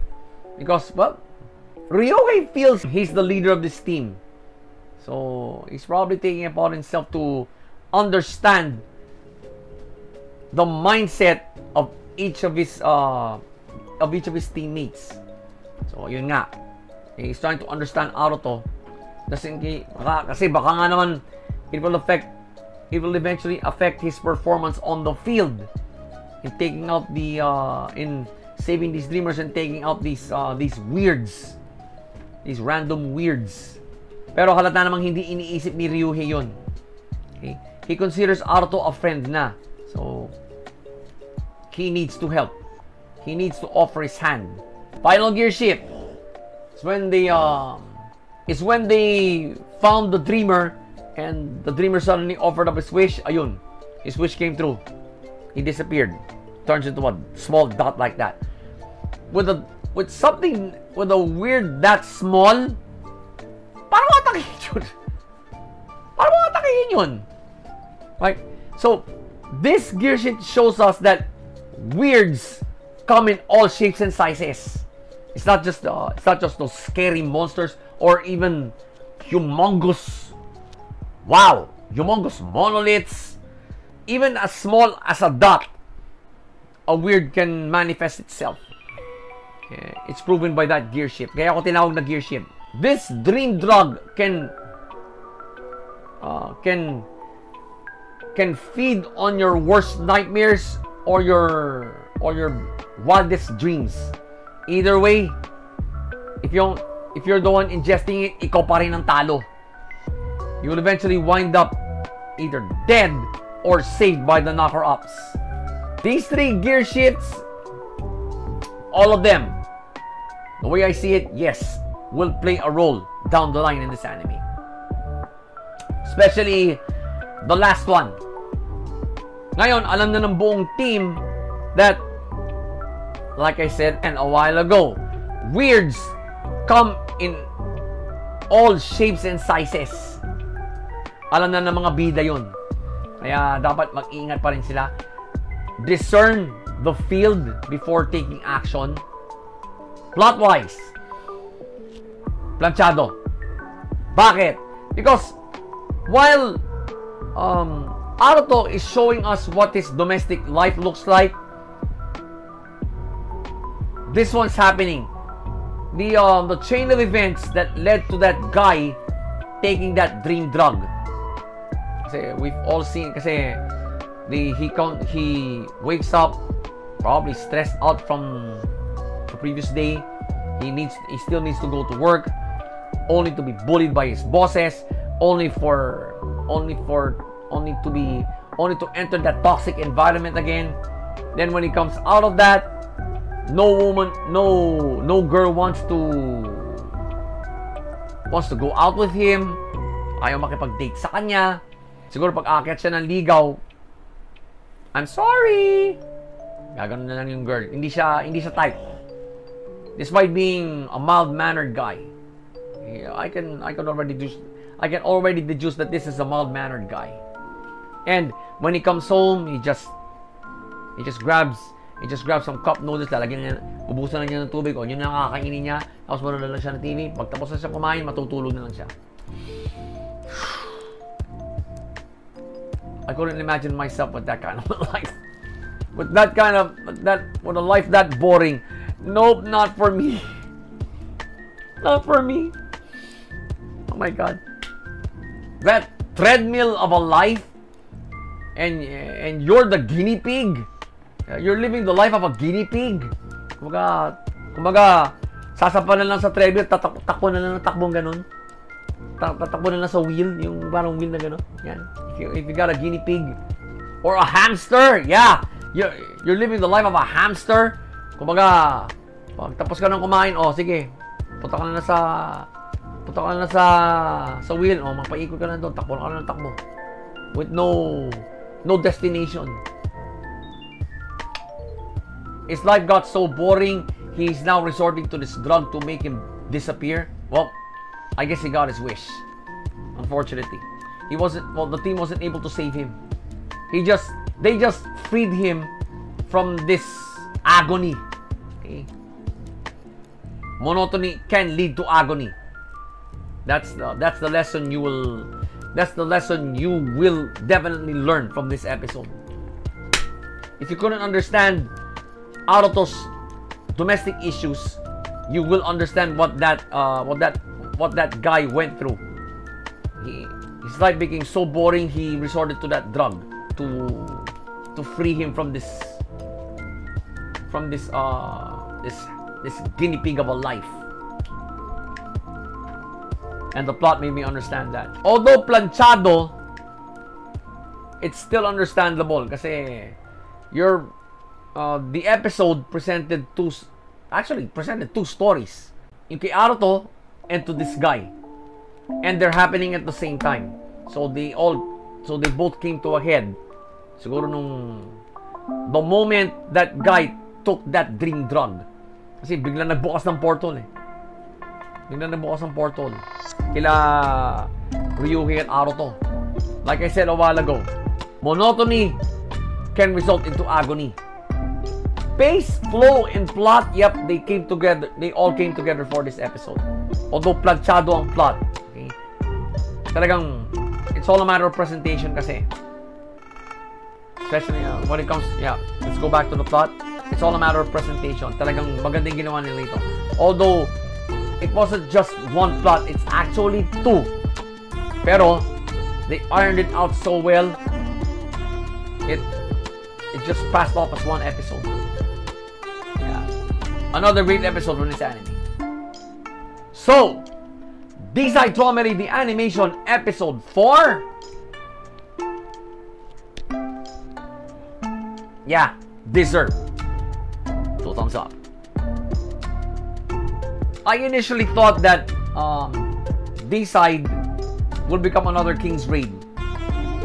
An anime based on a computer game with very few deep dives, if at all. But nope, for the 4th straight episode, this anime made me deep dive. That's how good this anime is. Kasi kapag if an anime makes you think, I tell you mga ka-lifestyle, you're watching a great anime. Now, unless you have fewer brain cells than usual, you'll only find animes entertaining. You'll only go for animes with just that has only pure entertainment value. No deep dive invitations, no simply no deep dive invitations. Those kinds of animes suck. Animes, I'll repeat what I said a while ago. If an anime makes you deep dive as often as it can, you're watching a great anime. Yan ang power tip ko sa inyo. And this anime, I'll say it again. For the 4th straight episode, it made me deep dive. Yeah, I could say it right now, only 4 episodes in. This is a great anime. So again, beside Traumerei the Animation, episode 4, 2 thumbs up. Another 2 thumbs up from this anime, Mama Lifestyle. Next episode has been teasered. And, ang gulo. Right. Ang gulo. Mukhang hindi carry over ito from this episode. So, don't trust it yet. And you know the drill, mga ka-lifestyle. Wait for next week and watch that episode. Para mali natin, baka ma-deep dive natin uli. It's that good again. So in the meantime, enjoy the other reviews in this digest, alright?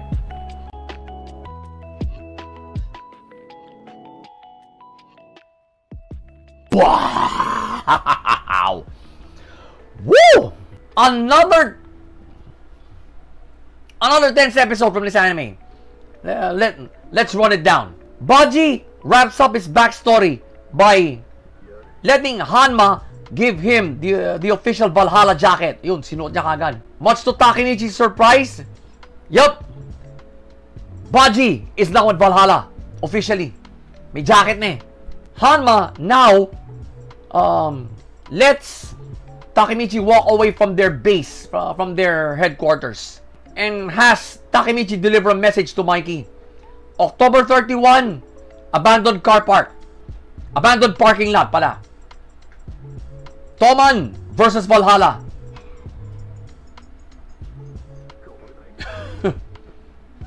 Wow. Hindi siya nakatulog nung gabing yon because primarily, that message is the least of his concerns. Ang concern niya, how is he going to break the news to Mikey? And, well, it seems that he's also getting ready for Mikey's punishment. Whatever that is. Next day, he starts his day by, walking to school. And, whom does he pass by? Who's in the playground?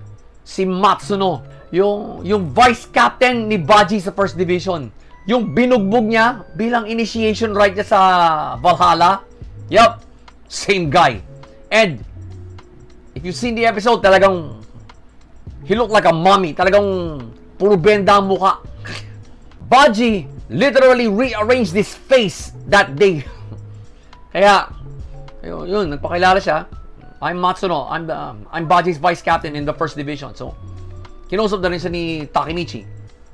Yung pala, here's the real reason why Baji left Toman for Valhalla.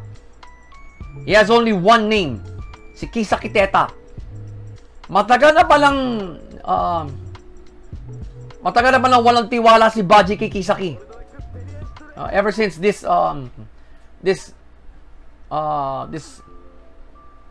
hoodlum from Mobius joined Toman. Tapos ginawa pang automatic 3rd division captain. Talagang manghihinala si Baji. So he chose to leave Toman and join Valhalla. Yung pala, he's going undercover to expose Kisaki kasi ang hinala niya kay Kisaki, ito talaga ang leader ng Valhalla. We all know, Valhalla's actual commander has no face. Even no face, no name. Kaya nga, ang tawag sa Valhalla, the Headless Angel. Kasi, I repeat, no one knows who the actual commander is. Yun nga, ang suspecha ni Baji, itong demonyong itong si Kisaki.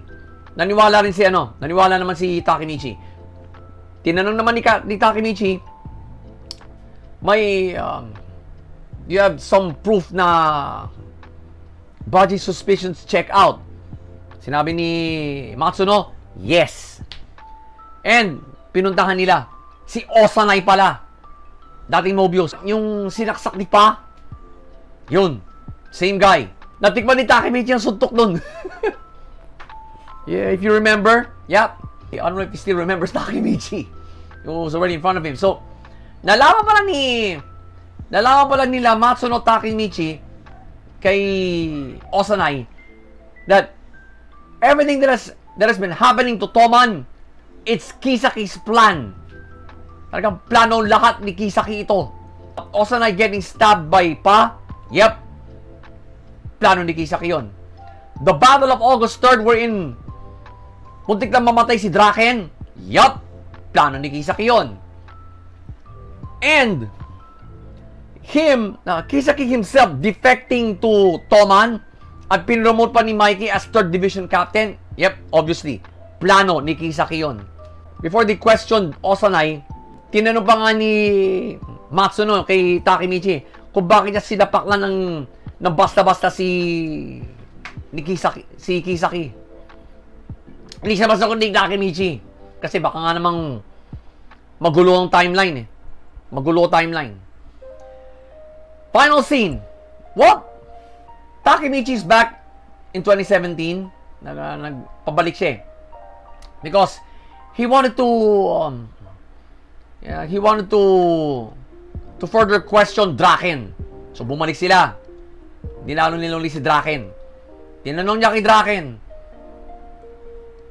you still remember Valhalla? The one that has the one whose commander we don't know, we have no knowledge of. Siyempre, matatandaan ni Draken yun eh. Number 2 ng Toman yan eh. Sino ba talaga ang tunay na leader ng Valhalla? Sinagot ni sinagot ni Draken, Valhalla's actual leader is Mikey. Kasi Takemichi. Ha? Paano? It all happened now during the Blood Halloween. Kaya pala, ayan, October 31 yun sa abandoned parking lot. That's where, according to Draken, that's where Mikey killed Kazutora. And after that, nag-merge ang Toman at Valhalla. So, with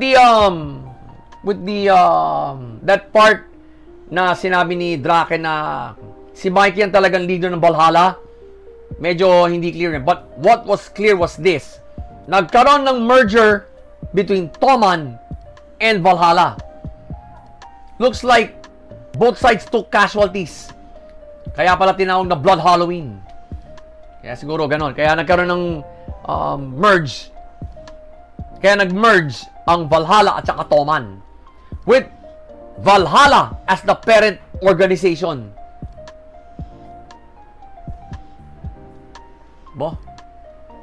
Bang klase. Talagang demonyo ito si Kisaki.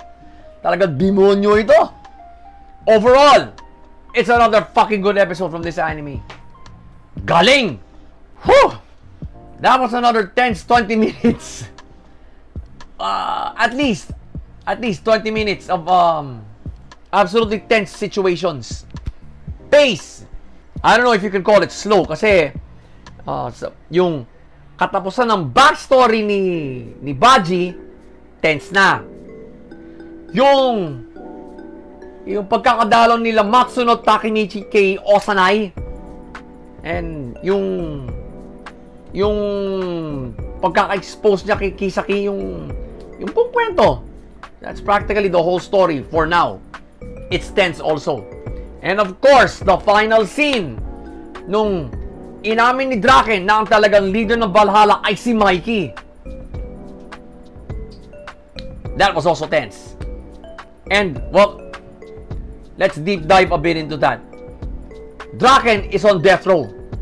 So, he has no personal gain if he's going to lie at this point. Kaya, at saka, kaibigan, tinuturing naman niyang kaibigan si Takemichi. So, why should he lie to Takemichi? I think from here on in, he's going to tell all to Takemichi. Grabe. And the pacing made me realize that. 20 minutes of tense moments. Consider the pace fast. But, fast in a way that it'll make us understand as to how this anime will possibly end. As to how Takemichi will rise up the ranks at Toman. Kasi yun ang goal niya. He even told it to Mikey's face in one scene of this episode. I am going to be the leader of Toman. Sinabi niya kay Mikey yun ng harap-harapan. Nandun din si Draken. Okay? Nasa likod niya si Matsuno. Kasi dinalo nila yung libingan ng kuya ni Mikey. Yung napatay ni Kazutora. Yup, dinalo ni Mikey yun. Sinamahan nila. Right there and then, right after that, sinabi ni Takemichi sa mukha ni Mikey, I'm going to be the leader of Toman. Pinagkibit-balikat lang ni Mikey. Mikey considers Takemichi his friend. So, at least, inaamin naman ni Takemichi that he's also after Mikey's position as the commander of Toman. Okay, so, for Mikey, that's an honorable way to do. That's the honorable way to go. Ganon ang samahan nila. Ganon ang samahan nila. So, yeah. The pace also made me realize that. Bottom line, the pace of this episode is impeccable. Wow. The pace was so good. Yep, it made me deep dive. Flow naman. First gear shift was during the opening scene. Pinasabi ni Hanma kay Takemichi na sabihin kay Mikey, October 31, abandoned parking lot. Magsasago pa ang Toman at Valhalla. If it weren't for that gear shift, Mikey could have actually killed Takemichi. Okay? Kasi he actually delivered a message from Valhalla. So, Mikey is assuming that nakarating si Takemichi sa pugad mismo ng Valhalla. And he actually saw Baji get initiated into Valhalla. So, yeah. He's already assuming that. Kanya siguro, and he's also assuming Takemichi that Baji is beyond saving. He's probably forgiven Takemichi for not accomplishing his mission. Instead, ang kasama ni Takemichi, si Matsuno. If it weren't for that gear shift, God knows what Mikey can do to Takemichi. Second gear shift is when, well, yun nga, nung dinalo nila Matsuno Takemichi, si Osanai. And basically, Osanai told all about Kisaki's grand plan. Akala niya siguro snot-nosed little brat lang itong si Kisaki nung una niya nakilala ito. Nope. Siya na mismo nagsabi. Si Osanai na mismo nagsabi. He is bad news. Talagang demonyo. Okay? Noong palang pagkikita nilang dalawa ni Kisaki, talagang demonyo na ang utak nito. Wow. Final gear shift is of course when Takemichi visited Draken again. Ayun, sinabi na ni Draken, the actual leader of Valhalla is Mikey. Valhalla was formed for Mikey. And he did not realize it sooner. Wow. Now, we can deep dive into that all day, pero mauubusan tayo ng... Baka, it would take this entire digest to get all the deep dives in this particular episode alone. Baka maubusan ng view time ang mga ibang reviews ko. So we're going to leave it to that. Okay. Now, if you already have deep dives as to that matter, there's the comment section. All right? There's the comment section. Leave your comments. Leave your deep dives there. Oh, I really want to know. Why I call it a gear shift? Simple. Like the first two, this will play a huge role down the line in this anime. Excuse me. Ito na siguro ang tatlong pinakamatitinding gear shifts na nakita ko sa anime na to. And they're all in this episode. Grabe. Plot-wise, yup, malinis. Okay? Malinis pa rin ang plot. Bakit?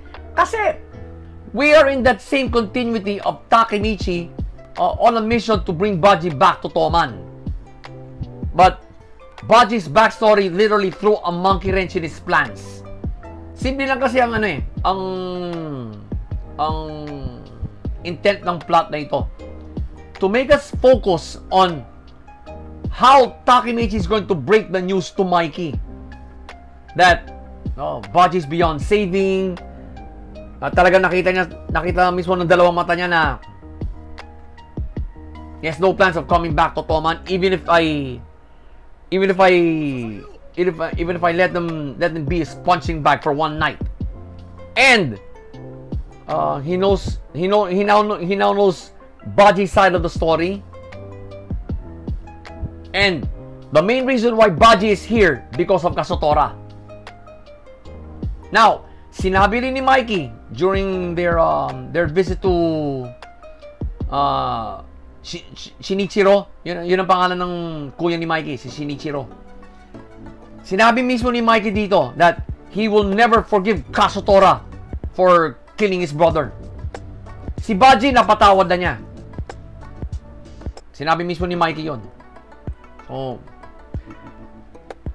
if the blood Halloween did happen, I wouldn't be surprised if kung talagang totoo sinasabi ni Draken na pinatay ni Mikey dito si Kazutora. I won't be surprised anymore. Mikey wouldn't find it in his heart to forgive Kazutora. Kasi nakita niyo naman sa last episode, talagang si Kazutora pumatay kay Shinichiro eh. From behind, oh. Hinatawa ng bolt cutter. Ang tigas nun. Hatawin ka ba naman sa ulo ng bolt cutter? Wala. You'll die from blood loss. The plot was really clean. Right? Talagang it made me focus on how Takemichi will wrap his mission up. Siguro nasabi rin niya na I was there in Valhalla's base because Kazutora invited me. I don't know. Siguro itong nasa utak no ni Takemichi. Hindi ko alam kung paano ako nakilala ni Kazutora. Probably because of Baji, because well, during the ceremony for Kisaki, yeah. Sinapak din siya ni Baji. At talagang kilala siya ni Baji. Takemichi is the literal punching bag of this anime. But he is the main pro tag. Kawawa talaga si Takemichi rin. But we all love him, okay? We've grown to love this. We've grown to love this character. Again, the plot was so clean, it'll make you deep dive into it even more. On what happened in between scenes and what can happen in future episodes. That's how clean the plot is. It leaves gaps it leaves gaps for basically the viewers to deep dive into, to peek into. Ganyan kalinis yung plot na yan. Okay lang kung mag-leave ka ng gap eh. You will need to make the viewer immerse into the episode. Ganito 'yon. Exact. Pace, flow, and plot, I nearly wasn't able to distinguish one from the other sa episode na to. Ganong kaganda. That's how great this episode is. So, Tokyo Revengers episode 17. Isip pa. Oh, 2 thumbs up. This anime has yet to receive a rating lower than the 2 thumbs up from me. It's on one of the most impressive rating streaks I have seen ever since I started this whole thing. Bihira talaga yung anime na talagang all throughout 2 thumbs up. Tokyo Revengers is on pace to becoming one of those animes. The other one was I think Moriarty the Patriot Season 2. That's kasi yung Season 1 nun, I think I gave one episode the 1 thumb up. Pero hindi. Wala. Seasons 1 and 2 ng Moriarty, yeah, no rating lower than 2 thumbs up. So that was the first anime that I have reviewed na perfect record. So Tokyo Revengers right now is on pace to becoming I'm not sure anymore. Becoming at least the second to achieve the perfect record. Talagang this anime continues to impress me. Story-wise and animation-wise, wala namang non-factor sa akin yan. Talagang I base an anime's greatness on its storyline. Tokyo Revengers is one of them. Kaya hanggang ngayon, 2 thumbs up pa rin ang nakukuha sa aking rating nito. It's that fucking good. It's a whole new take on isekai, and it also opens our eyes as to how complicated gang politics can be. Deep dive. So again, Tokyo Revengers episode 17. 2 thumbs up. Another 2 thumbs up for Tokyo Revengers, mga lifestyle. So in typical Revengers fashion, no teasers. Talagang effective yung pagpo-promote nila ng susunod na episode, ano? Wala sa niti-teaser tungkol dito. So, it's our job. I guess most of you don't know the drill yet. Here's how the drill works. You wait for next week and watch that episode para ma-deep dive natin naman ng maigi.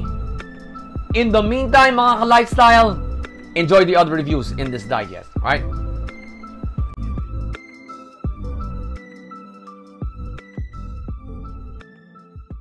Wow! Woo!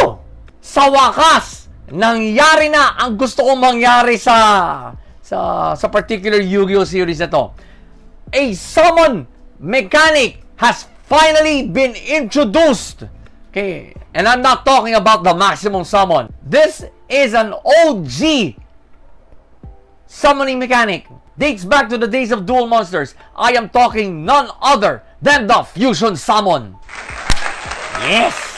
Basically, what does this mean to players of the card game like me? Okay? Much more to the actual Rush Duel format. But simple na perception ko dyan, mga ka-lifestyle. It now legitimizes the extra deck for Rush Duels. Let's run the story down a little bit. So, Yuo has challenged to a duel. And look who steps up. Si Yuga. Now, basically the duel went back and forth. Yuga was able to summon his maximum monster. alam natin lahat na ang maximum summon is exclusive to the Rush Duel. So, hindi siya pwedeng gamitin sa OCG, sa TCG. Yuo, in response, he fusion summons his ace. He only needed was one warrior and one machine. I think on the field. So, eto pala yung card na ipinagmamalaki ni Yuo na perfectly legal for Rush Duels and pinakamalakas na card ngayon in the siblings' possession. His brother Yuro doesn't know of this. Nanonood din si Yuro eh. Tinatanong nga siya nila Mimi eh. May alam ka ba rito? Yuro honestly said, nope, we have no idea he has this card. Final scene. What? Yuo pulls the rug from under Yuga. He beats him. Marunong din pala mag-mind games itong si Yuo. Ayun. He repeatedly said the word fusion until the episode ended. Wow. Okay, that's a bit disturbing. Overall, diretso ko na. It's a fucking good episode. It's about time. The extra deck has been utilized in this in sevens. Pace. From the get-go, mabilis na. Okay, from the get-go. Lalong bumilis ito nung nilabas ni Yuga yung kanyang maximum monster. Of course, it's a maximum summon. So, talagang exciting pag when someone performs a maximum summon. Whether it be anybody. If a duel happens in a Yu-Gi-Oh episode, the pace quickens. Ganito nga nangyari. And rightfully so, because not only will they showcase a back and forth duel, they will also reintroduce an OG summoning mechanic. I never thought it would be the fusion summon first for sevens. To tell you honestly. Kaya siguro kung binagana ng konti ang pace dito, wala makaka-appreciate sa pagbabalik ng fusion summon sa isang Yu-Gi-Oh series. The last time we saw someone perform a fusion summon sa Brains pa, si I. His Agnister deck, ano na yun eh, kumbaga, it can pull off a variety of summons, not just Link, but also Fusion, Synchron, Xyz. Kaya, wow, it's been siguro 2 years, okay? 2 years since we saw someone do any summoning mechanic from the extra deck. Basically. Ganun na katagal. Kaya, ganun na lang yung pananabik ko when Yuo pulled off his version of the fusion summon. Kaya, okay na okay ang pace ng episode na to. Flow naman! First gear shift was, of course, when Yuo announced that he's up for a duel. And Yuga accepted his challenge. Excuse me. It's a no-brainer. Kung hindi naghamon si Yuo, we wouldn't have this kind of a duel. Second gear shift is when, Yuga summoned this maximum monster.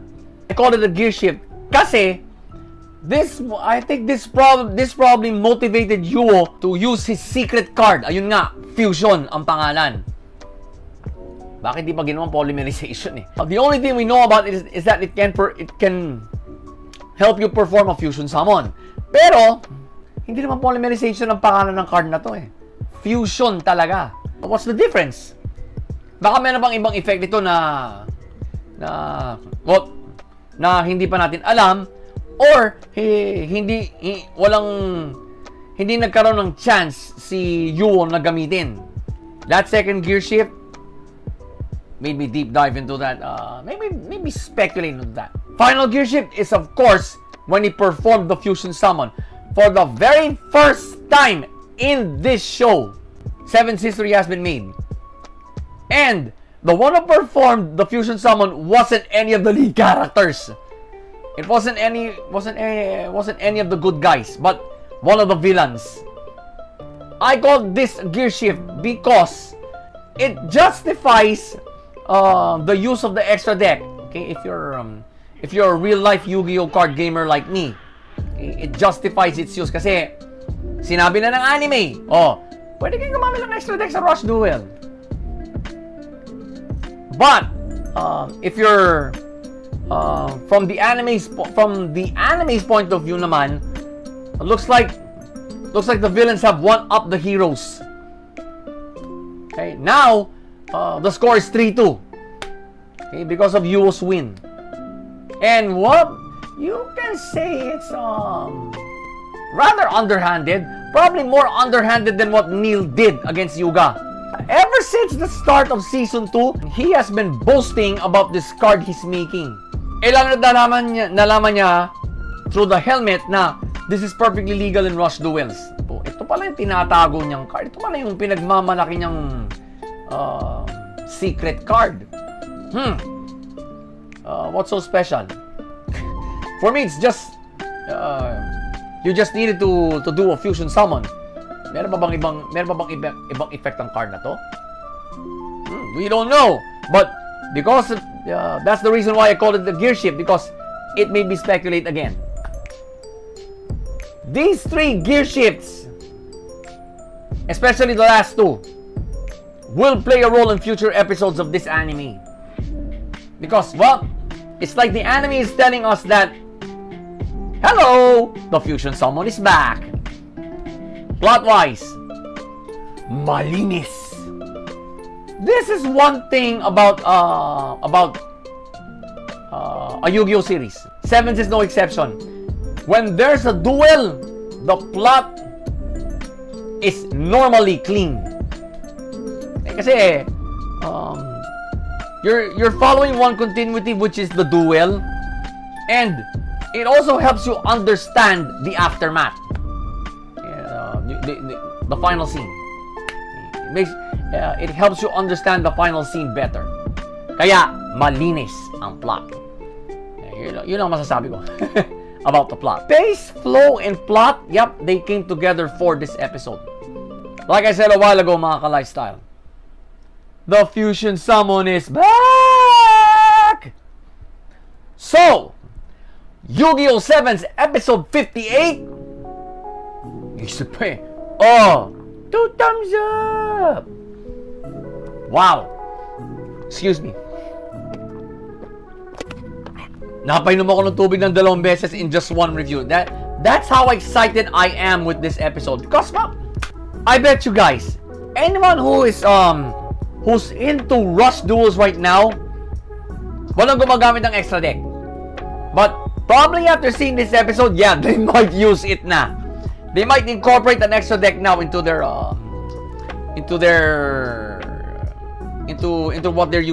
what they're using in matches. Probably for me, it's long overdue. Kasi the real life rules of Rush Duel are clear. You can use an extra deck. You can incorporate fusion, synchro, and exist. Now, probably you can also use pendulum, pero you can't summon them anymore from the extra deck kapag na face up na sila. If they're already face up on the extra deck, you can't summon them anymore. Dahil wala namang extra monsters doon sa Rush Duels eh. So saan sila pupunta? You know what I'm saying? Unless there's a card effect that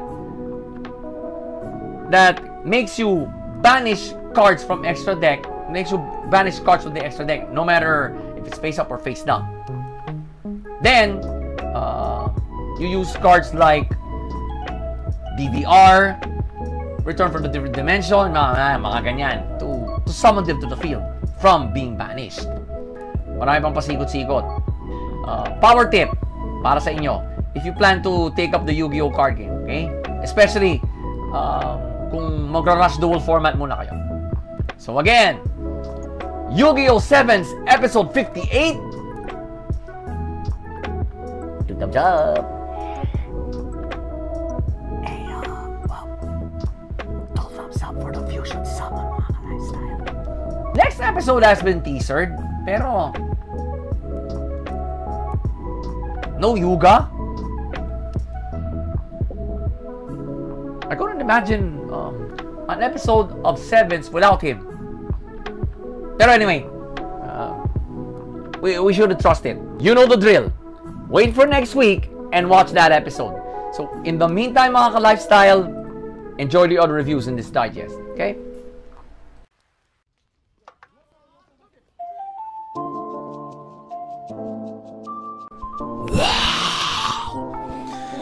This is another great backstory episode from this anime season.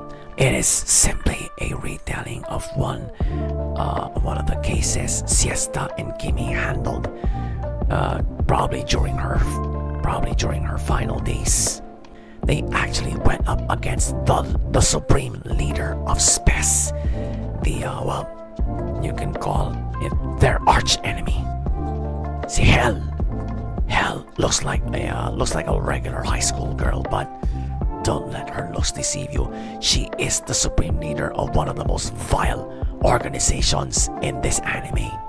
Okay? The arch enemy of both Siesta and Kimi. Imagine, siya mismo pumatay sa isang yung tauhan niyang werewolf, only to get his heart. Yung heart pala niyang sinasabi, isa palang jewel yun. Kanyang malaki. Pinadukot niya si Kimi.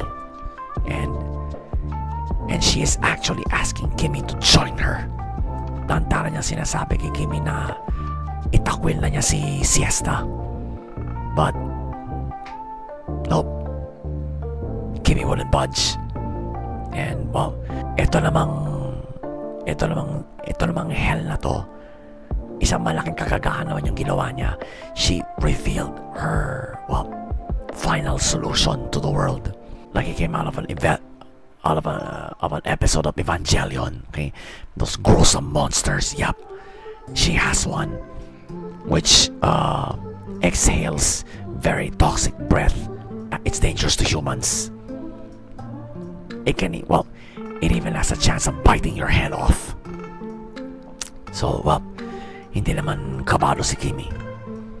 Final scene, Kimi showed to Hell that he's finally taken the cuffs off.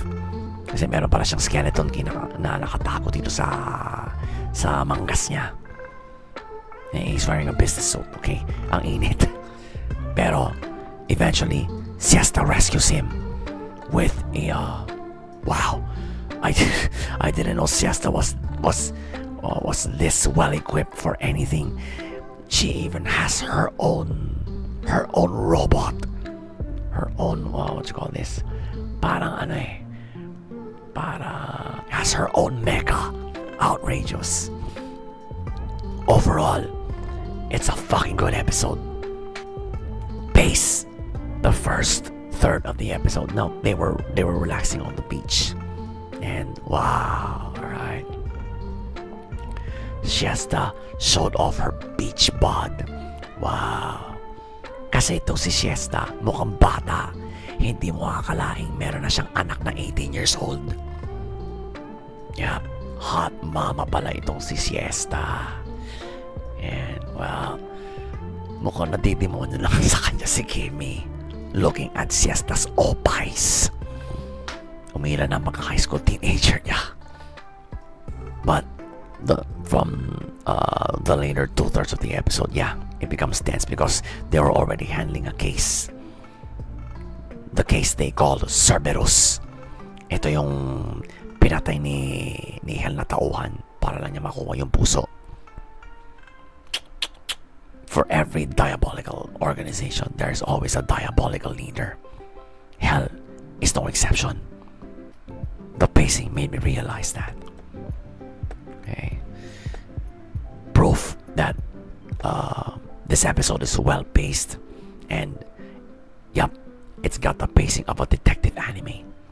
Lalo na si Siesta ngayon ang focus ng storya for this episode, at least. Flow naman. Well, first gear shift is when they investigated this dead body. Well, actually, it's the body of a dead priest na butas yung chest cavity. Wala na yung puso. And, well, Kimi finds it gross. He couldn't stand the smell. Diyos ko, makatagpo ka ba naman ng ganong klaseng bangkay? Talagang aaknas ang amoy nun. I really couldn't imagine what Kimi was smelling in that scene. Wow. Second gear shift is when they were this close to apprehending Cerberus. Shapeshifter pala ang mokong na to.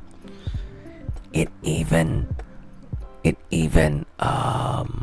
assumed the form of Char. Muntik na nga niyang maloko si Kimi dito. Nakalata lang ni Kimi na hindi ito si Char is when, well, sinabi ni Char na Siesta wouldn't like his way of thinking, something to that effect. Kasi imbes na tawagin niyang mama si Siesta ang tinawag niya. Well, doon pa lang nakalata ni Kimi na hindi ito si Char. It's Cerberus. He even went to great lengths as to shift into a boy. Para hindi siya makalatang tumatakas. Well, both Siesta and Kimi know that is still Cerberus. He hasn't left the room. They were that close to catching him. Enter Hell. Ayun, pinatay nga sarili niyang tauhan in front of Kimi and Siesta. Ayun, nagpakilala na siya. Well, actually, kilala na siya ni Siesta. This is Spez's supreme leader, sinabi niya kay Kimi. Pero pinagtatakang ko nun, bakit si Kimi lang ang kinidnap ni Hell at hindi si Siesta? Just because Kimi is a high schooler? Maybe it's because she sees Kimi as an even bigger threat than his employer. Deep dive yun. Pwede rin. Sometimes the sidekick can be more dangerous than the hero. Yep. Kimi has probably proven that in this episode, in this gear shift. Now, final gear shift is when, of course, the time when Kimi freed himself. Then at the same time, Siesta comes in to rescue him. Well, Siesta is well equipped, but I never knew she was that well equipped. May sarili pa ng combat robot to. Walang ya. Simpleng detective lang. Para siya nakakuha nito. It's a rather outrageous ending to this episode, but I think we're gonna have our answers in the next episode. But this gear shift proves that Siesta has shown us why she is the world's greatest detective. She is this anime's version of Batman. Mala Batman pala ang mga gadgets nito eh. Pero mapapabilib ka pa rin kay Siesta. She's well prepared for anything. That's why she's the world's greatest detective. These three gear shifts have probably played a role already in this anime since we were watching a backstory episode. But the one that will probably play a role still in this anime was, I think, the second one. Bakit? Because even after Siesta's death, Spez is still around. Kinonfirm ni Bang yun when, during, I think, episode 2, nung nakita sila ni Kimi, pero nakakulong na si Bang nun. I'm very sure that Hell is still around. We now know through this gear shift of how diabolical this teenage-looking terrorist leader is. Mapapalaban ngayon si Kimi rito now that Siesta is gone. In case Spez shows its ugly head again, Hell will be at the forefront. Talagang mauna kagad si Hell dito. I think Spez now knows that Siesta is dead and Kimi is still alive. Kimi alone poses a threat to Spez. Kaya, that's the gear shift I know deep in my heart that will still play a role in this anime. The more we deep dive. Plot-wise, well, for a backstory episode, malinis ang plot. Because entirely focused on that. This was probably the last case Siesta and Kimmy handled as a team. Talagang I have a good feeling that that the plot here will show us in future episodes as to how Siesta died. I think I'm having a pretty good idea that it involved this case. The plot made me realize that. Kasi ganun kalinis ang plot. It totally made me focus on the case they were handling. It's typical of a detective anime. Yung ganito kalinis na plot. Kasi may build up. And of course, the slam bang final scene. Putol nga eh. Hindi pa tapos yun. Obviously. So, pace, flow, and plot, all three of them came together for this episode, giving us another fucking great one from this anime. So, the detective is already dead. Episode 5.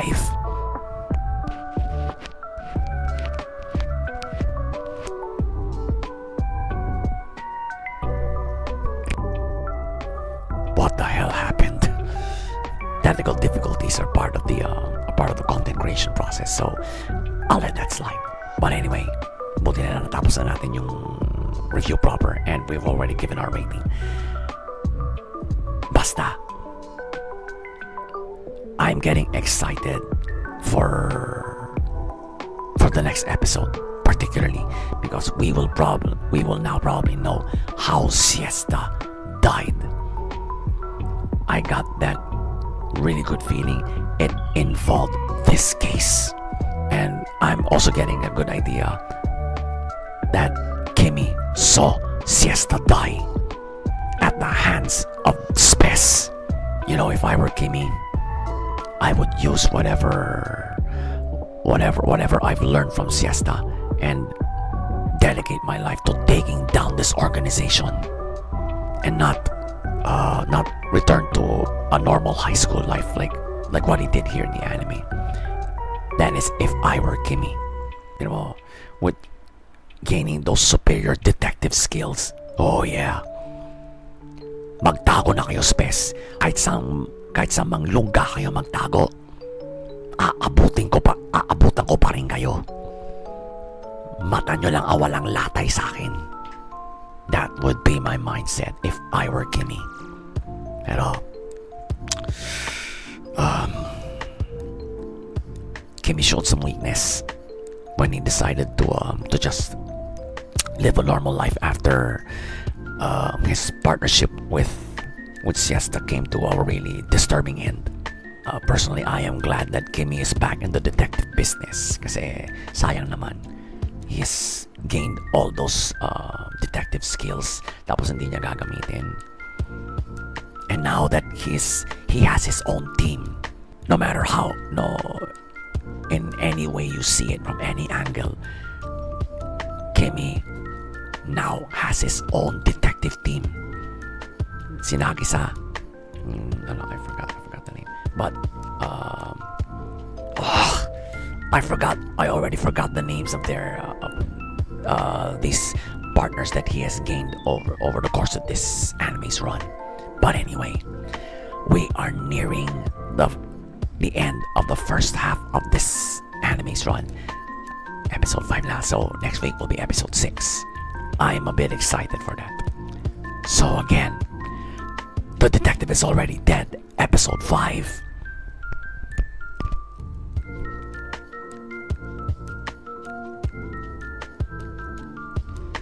Another 2 thumbs up for this anime. Title of the next episode has been teasered. Yun na muna. Don't trust teasers. Kung title man lang yan o hindi, just don't trust it. Especially the teasers that are coming out of a detective anime. Power tip for you guys. Let's just wait for next week and watch that episode. I'm sure it's another deep dive fest for us. In the meantime, enjoy the other review.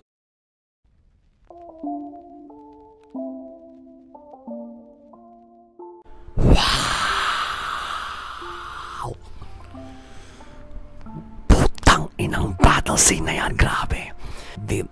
the Getter Arc pilots have now seen the light as to how the Andromeda acceleration first appeared. Okay, this happened 19 years ago, and Getter Dragon still exists.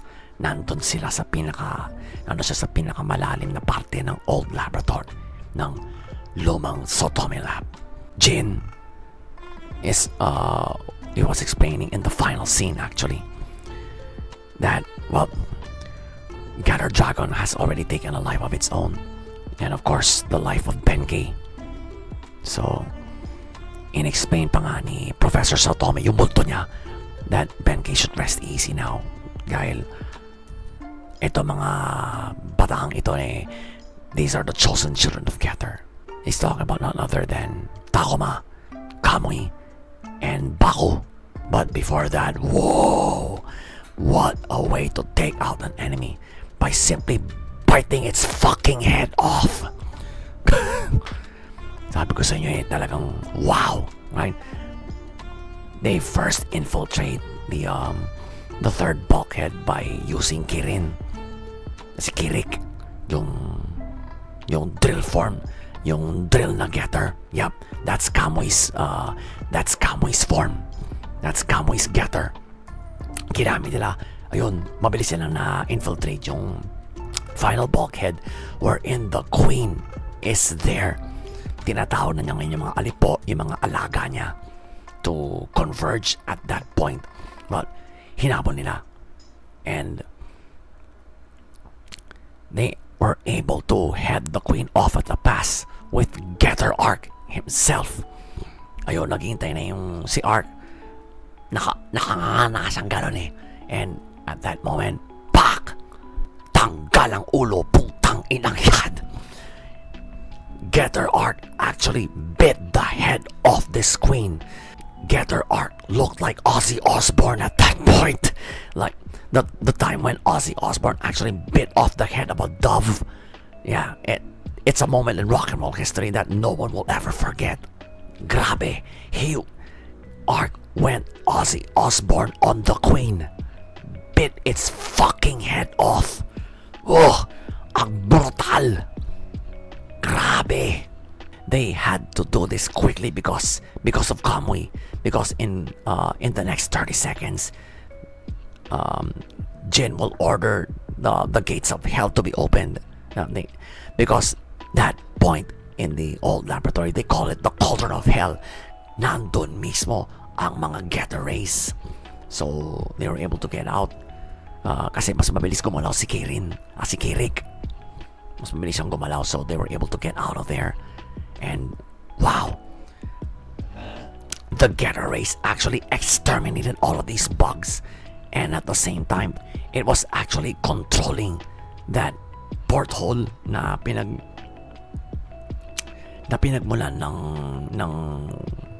ng raid na to, ng kalabang ito. Excuse me.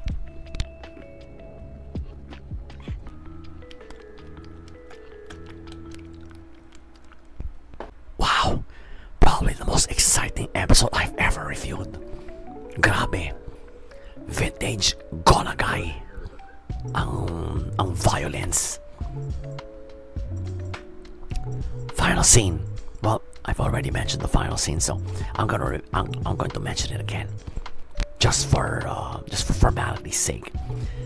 Jin explains to the Arc pilots that what they saw was exactly what happened 19 years ago. Well, they lost Benkei that time kasi siya ang nag-ooperate kay Getter Dragon nun, and it wasn't Ryoma. So talagang hindi siya sanay. The only thing he could do then was to activate Getter Beam para mapatay lahat ng bugs na to. It was the Andromeda Acceleration's first appearance. Talagang nahirapan sila nun. Nahirapan sila so much as to lose a team member. Yun nga, si Benkei. He was quickly absorbed by the Getter race niya. Which meant his demise, his untimely demise. What was this? What we saw Everybody, sino ba tong? Looks like the Dinosaur Empire is already waiting for the next chance they get at taking over the world. Mukhang indication ito. Right? It's part of the final scene. Overall, it's a fucking good episode. Wow! Wow!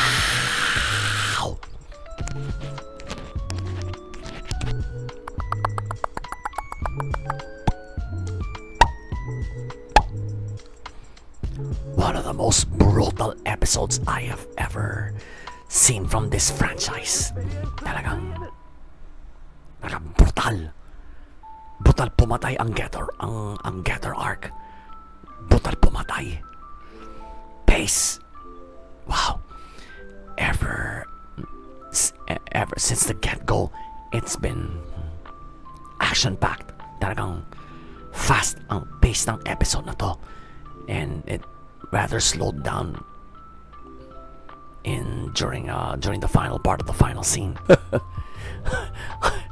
Doon lang nagbagal ito.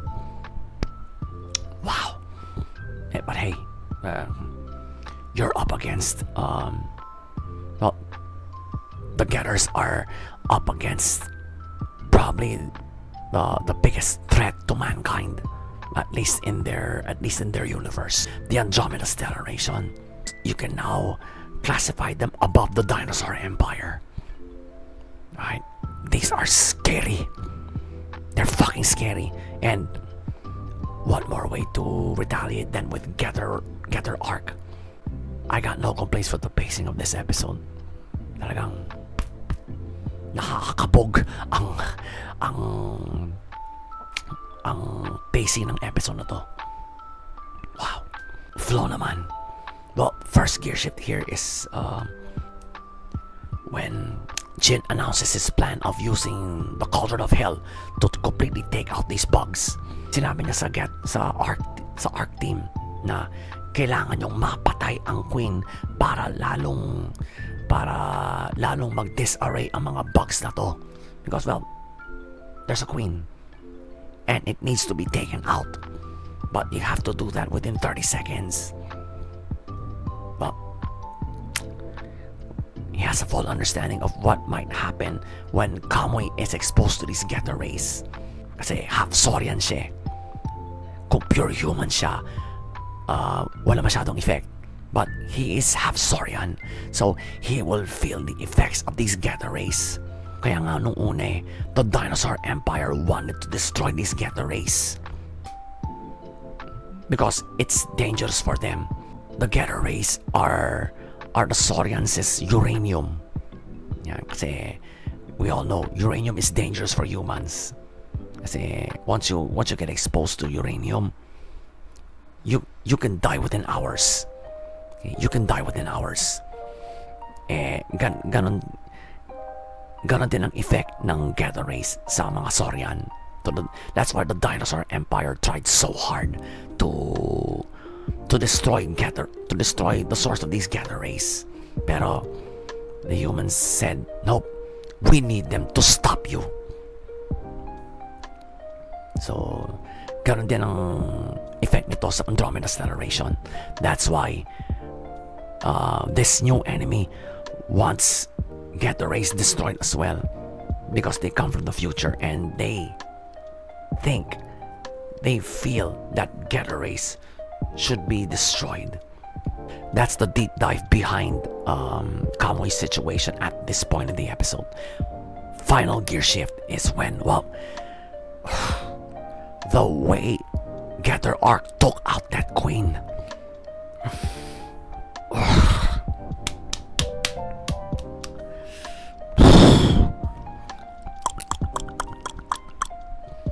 Brutal. Getter Arc actually bit that Queen's head off. It went Ozzy Osbourne actually. Brutal na mecha itong Getter Arc na to. It reminds me a lot of Masing Kaiser.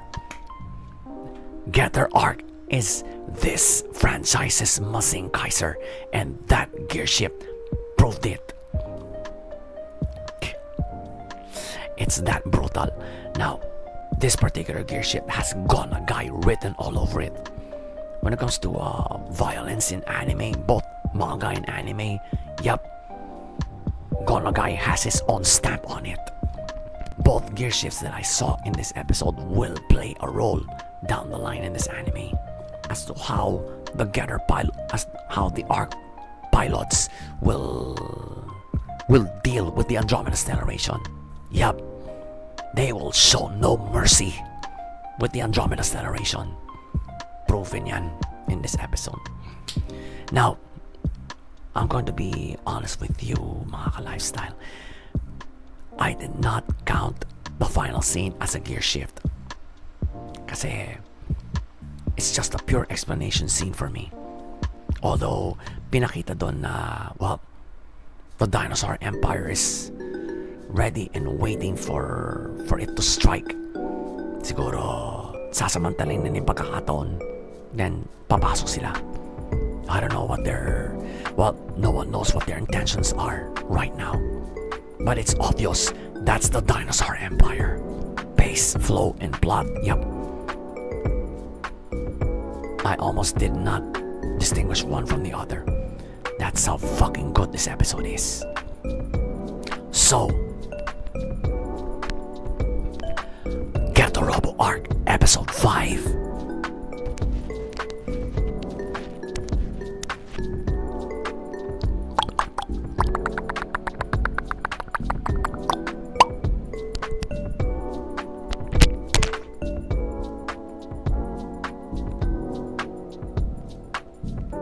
This is probably the grittiest Get Robo series I've ever seen. Arc. And we're only 5 episodes in. Pero yung grittiness, the violence, yup. It tops every other Get Robo series. Talagang, wow. I am so impressed with this incarnation of Get Robo. It's actually a follow-up to Shin Getter Robo, the one in 2004, not the original Getter Robo. Yun yata yung sinunod nila dito, yung Shin Getter. I haven't seen Shin Getter yet. Talagang ang napanood ko lang yung pinakaunang Getter Robo series. But at that time I saw it, yeah, I was truly impressed. Kasi at that time, it was groundbreaking, Getter Robo, because it is the first time we have seen a merging mecha. That means several machines come together to form one super robot. But in the case of Getter Robo, it can form 3 super robots. The concept of the merging mecha has been done so many the years after Getter Robo's first airing. Right, animes like Voltes 5, of course,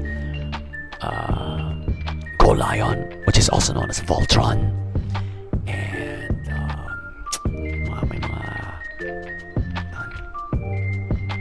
Combat V, of course. So yeah, it was groundbreaking. Pero yung idea na it would form different super robots at a time, nope, it hasn't been tackled again. Kasi parang right now, parang nahihirapan yung mga creators na gumawa ng ganong klaseng merging mecha anime without branding it as Getter Robo. This is the legacy of Ken Ishikawa, who we all know passed away in 2006, and the one sort of continuing his legacy is his best friend and co-creator, the great Gonna Guy, who just turned 75 this year. Pero yung brand of violence, yup, it's got Gonna Guy stamp all over it. It's got Gonna Guy stamp all over it. I could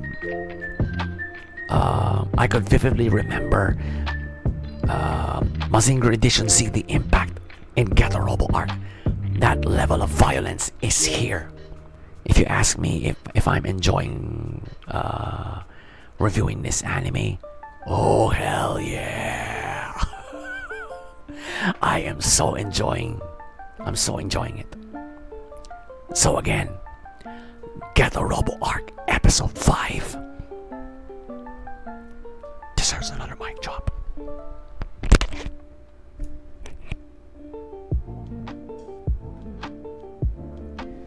Another 2 thumbs up from this for this great franchise.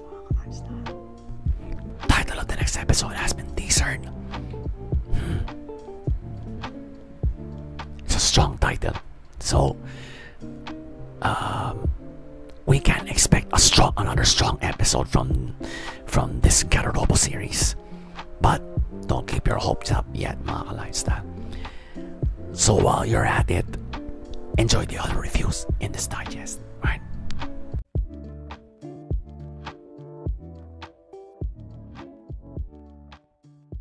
Wow! Okay. Medyo kilig. It's not the romantic type of kilig, but a what you call this? A family type of kilig, because Viola, you still remember Viola, mga ka-lifestyle, yung bunsong kapatid ng Duke, she did not just visit her brother once, but technically 3 times in this episode. It's obvious now that Viola misses her kuya so much, kasi the Duke is the firstborn child of the Duchess. Of course, siya ang tagapagmana. Once their mother is gone, the Duke now takes her place. Talagang legitimate Duke na siya. Pero with this curse, the Duke is slowly being disowned by their own mother. So you can't blame Viola for visiting her brother that often. Talagang pinagtaboy na siya ng sarili nilang ina. She actually does something to the household that initially the Duke was against, to teach Alice the finer points of social graces. She calls it the Viola method. I mean, ano ka? Feeling ano siya eh? Feeling image consultant siya. Okay? But wag nyo, the Viola method actually works. Alice is actually using it on the Duke. Magtakin nyo. And while she was teaching the Duke skating, si Alice, they got another visitor, si Zane. Ito yung male companion ni Cuff. Zane turns into a white crow. Una nga, nagtaka pa nga ang Duke eh. Ano ito? Nagsasalitang uwak? Ayun pala, si Zane pala yun. And, wow, he is enamored with Alice. We all know Alice. She only has eyes for the Duke. Kaya, dinided man lang ni Alice to. All of a sudden, from out of Alice's boobs, comes out Cuff. Ito pala yung sinalba a while ago ni Alice na parang maliit na paniki raw. Hindi niya naikwento agad kay Duke na Cuff is back, okay? So, Cuff and Zane were reunited. Out of all places, the frozen lake pa. Total, nandito na sila Zane at Cuff. They help Alice teach the Duke how to skate. How to ice skate. Wala. Talagang bano sa ice skating yung Duke. Nagmukha siyang tanga rito. Okay? Nagmukha siyang engot. Okay? Nagmukhang engot talaga ang Duke dito. Final scene. Whoop! Tatingin ko, na umistokwa si Viola. I think she ran away from the main mansion because we all know she has a crush on Rob, the butler. Ang tanda na nun. She has a liking for older men, alright? They can call her a panther. Okay? Panther ang tawag sa mga ganyan eh. Ang nadatnan niya, yung bahay ni Alice. So, ano muna siya ni Alice, no, kasi talagang malamig, talagang it was snowing. Doon niya muna pinatulog si Viola. And thankful si Viola, and she had a wish that she sort of had another secret aside from her crush on Rob. Sinabi niya yung sikreto niya kay Alice that I wish I had an older sister. Siguro sister figure niya si Alice. And, well, ayun nga, kinabukasan, in the eventual post-credit, nakita sila ng Duke, at tinatanong pa ng Duke ano yung mga napag-usapan nila. Sabi nila Viola at Alice, "Ba't namin sasabihin sa'yo?" O nga naman, Duke. O nga naman. Girl talk yun, ipakikilaman mo. Hello? That's a gentlemanly of you. So, overall, it's a damn good episode. Aside from Alice's usual sexual harassing ways, mga natutunan tayo rito, mga ka-lifestyle. Pace pa lang. If you've seen the episode, mukhang mababagalan kayo. But, it's okay. It's a romance anime, and may hollow supernatural tones because it involves curses, it involves witches, and it involves, well, basically, isolation. Okay? Which isolation draws the supernatural. Maganda ang pacing niya. If the pace were a little bit faster, hindi natin ma-appreciate yung family-friendly tone ng episode na to. Because in one scene, they were baking bread. Isinabit pa ng Duke si Viola. Sabi niya, "O Rob, kunin mo tong kapatid ko. Ayan, magtulong kayo dyan sa pag-need ng bread. Kami naman ni Alice dito. Kami magluluto." Baliwala ang Viola method kay Rob kasi hindi niya magamit dito. She is totally frozen. No pun intended. When she's in front of Rob. So, ito talagang sinamantala ng Duke yung crush ng kapatid niya sa butler niya. The Duke acted like a real big brother here. Any big brother would do that. Oh, I've done it several times already with my sister. Although she's autistic. Okay? It's fun. It's fun. The pace will make you realize that na may family-friendly tone ang episode na to. Flow naman. Well, first gear shift there was the kitchen scene. Kasi Viola visited her brother again. Okay?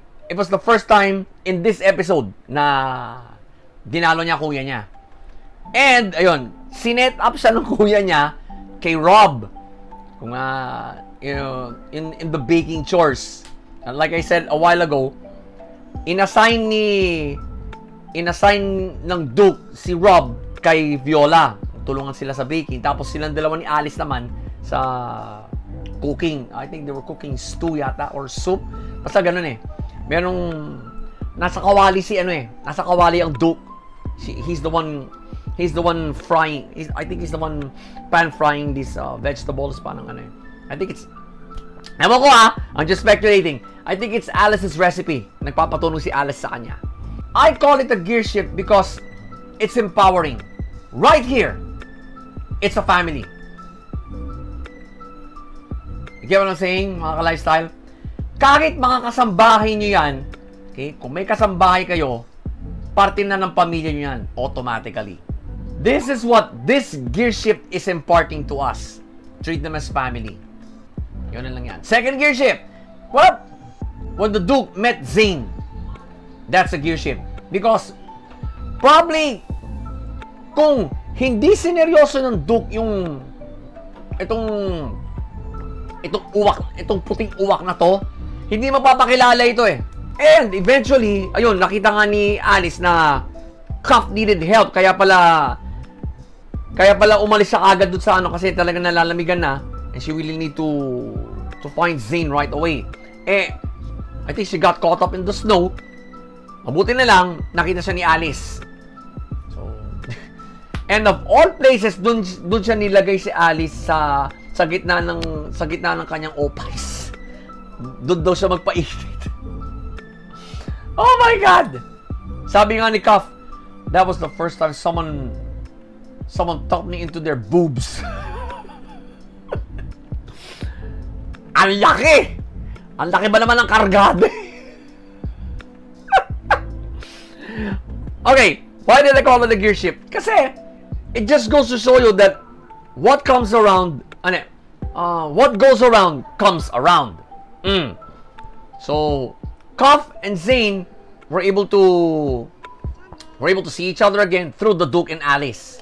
Eventually, they've gained another friend in Zane. Although mukhang may kakompetensya ang Duke dito mukhang type na type din niya si Alice eh. Who doesn't? Who doesn't? Final gear shift is when Viola told Alice that she wished she had an older sister. Here's why I call it the gear shift. Viola explained it fully for me. Kasi, siya lang ang nag-iisang anak na babae.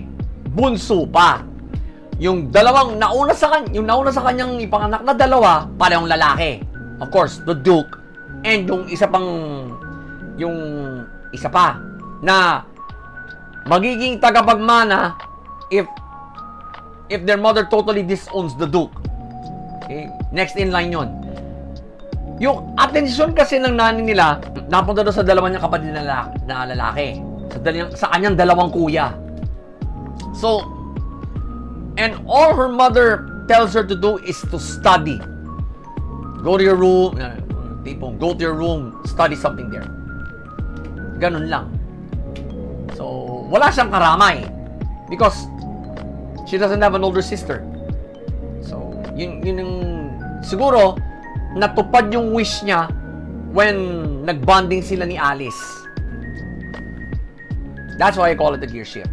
No, you can call it an empowering gear shift, the last one. Bakit? You basically see how women bond, how women tell each other's problems, and we, if you're a guy, if you're a straight guy, we straight guys should respect that. Okay? Ito namang si Duke eh. Tatanungin ba naman kung ano pinag-usapan ng dalawang babae? Hello! Come on, Duke! You're a noble! That's ungentlemanly. Okay? That's ungentlemanly! You don't ask such a question to two ladies who have just become friends. Ayaw ba ng Duke yun? Abay, bonding na sila ng taong mahal niya at ng kapatid niya. That's beautiful to see. The Duke should not be this dense, for God's sake. That's a deep dive. See? That's what gear shifts do. They make you deep dive. Kaya nga gear shift ang tawag ko eh. So, these three gear shifts that I saw, all of them will play a role down the line in this anime. Yan ang nakita ko. Special mention ko yung second. Because, kung napanood nyo ang episode na yun, may sinabi si Zane that, sa Duke, that if you really want your curse to be broken, you should attend the witch's Sabbath. Pag may mangyayari sa iyo doon, huwag ka mag-alala. We have your back. Sinabi nila Zane at sinigunda siya ni Cuff doon. So, Zane and Cuff are now sure that they really want to help the Duke out for his kindness. But he has to attend the witch's Sabbath para malaman niya kung sino sa mga witches na yon ang naglagay sa kanya ng sumpang to. And if anything goes wrong, Zane and Cuff are there to watch his back. They are there to have his back.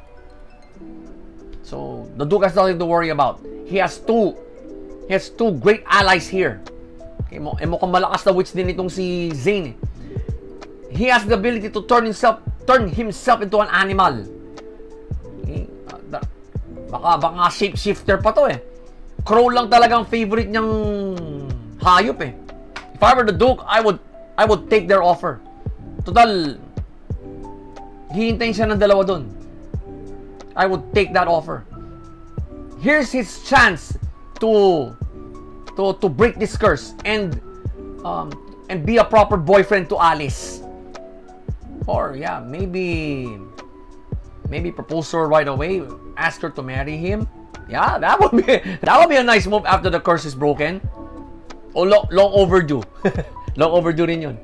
Now, plot-wise, I saw 3 episodes here in one. It's a 3-in-1 episode. Pero, malinis yung plot. Bakit? They were able to blend supposedly 3 episodes into one. Para silang nag-blend ng kape, turned it into caramel macchiato, like that. Parang ganun. So, pag inom mo ng caramel macchiato, seamless ang lasa. No lumps, no breaks in taste. Parang ganun yan. Kaya, sinabi kong malinis ang plot. You would never, if you're a seasoned anime fan, you would probably never even notice that this can actually be 3 episodes. Pero, ginawa lang nilang isa. So, pace, flow, and plot, yup, they all came together for this episode. Yeah, well, another great episode from this anime. Right? Talagang matatawa ka sa mga sexual harassment moves ni Alice. Aside from that, there are life lessons to be learned.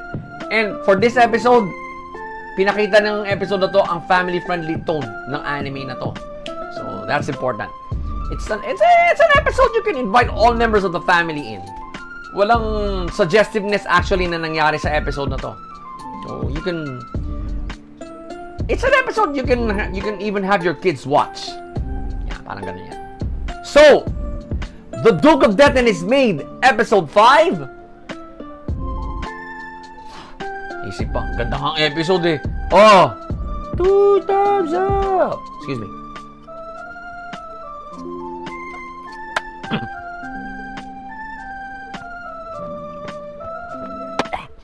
Judging from what happened in the 3 gear shifts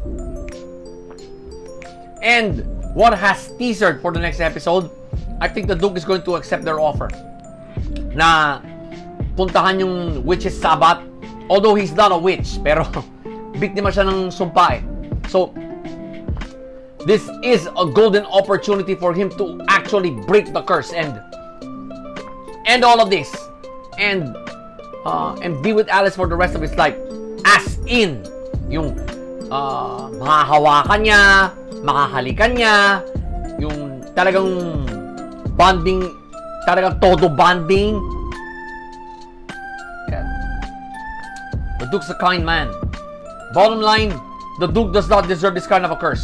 I don't know what triggered that witch to place this curse on him. And siguro may atraso ang nanay ng Duke sa kanya at siyang napagbalingan. Why didn't this witch place that same curse on his mother? Baka nanay niya may atraso dito eh. And he just got turned into collateral damage. That's the way I see it here. Mukhang may atraso ang nanay ng Duke sa witch na nagsumpa sa kanya. May atraso yun. Malaking atraso siguro to. Matindi siguro ang galit nito sa pamilya niya. Baka mismo sa nanay niya may galit ito. Pero siya ang nilagyan, hindi yung nanay niya. Ganon katindi ang galit nun. That's the way I see it, folks. That's the way I see it, mga ka-lifestyle. Come on, the Duke is a nice guy. He's probably, yeah, he's one of the nicest lead characters right now. This anime season, he's one of the nicest. And you can instantly conclude that he does not deserve this curse. Much less any curse.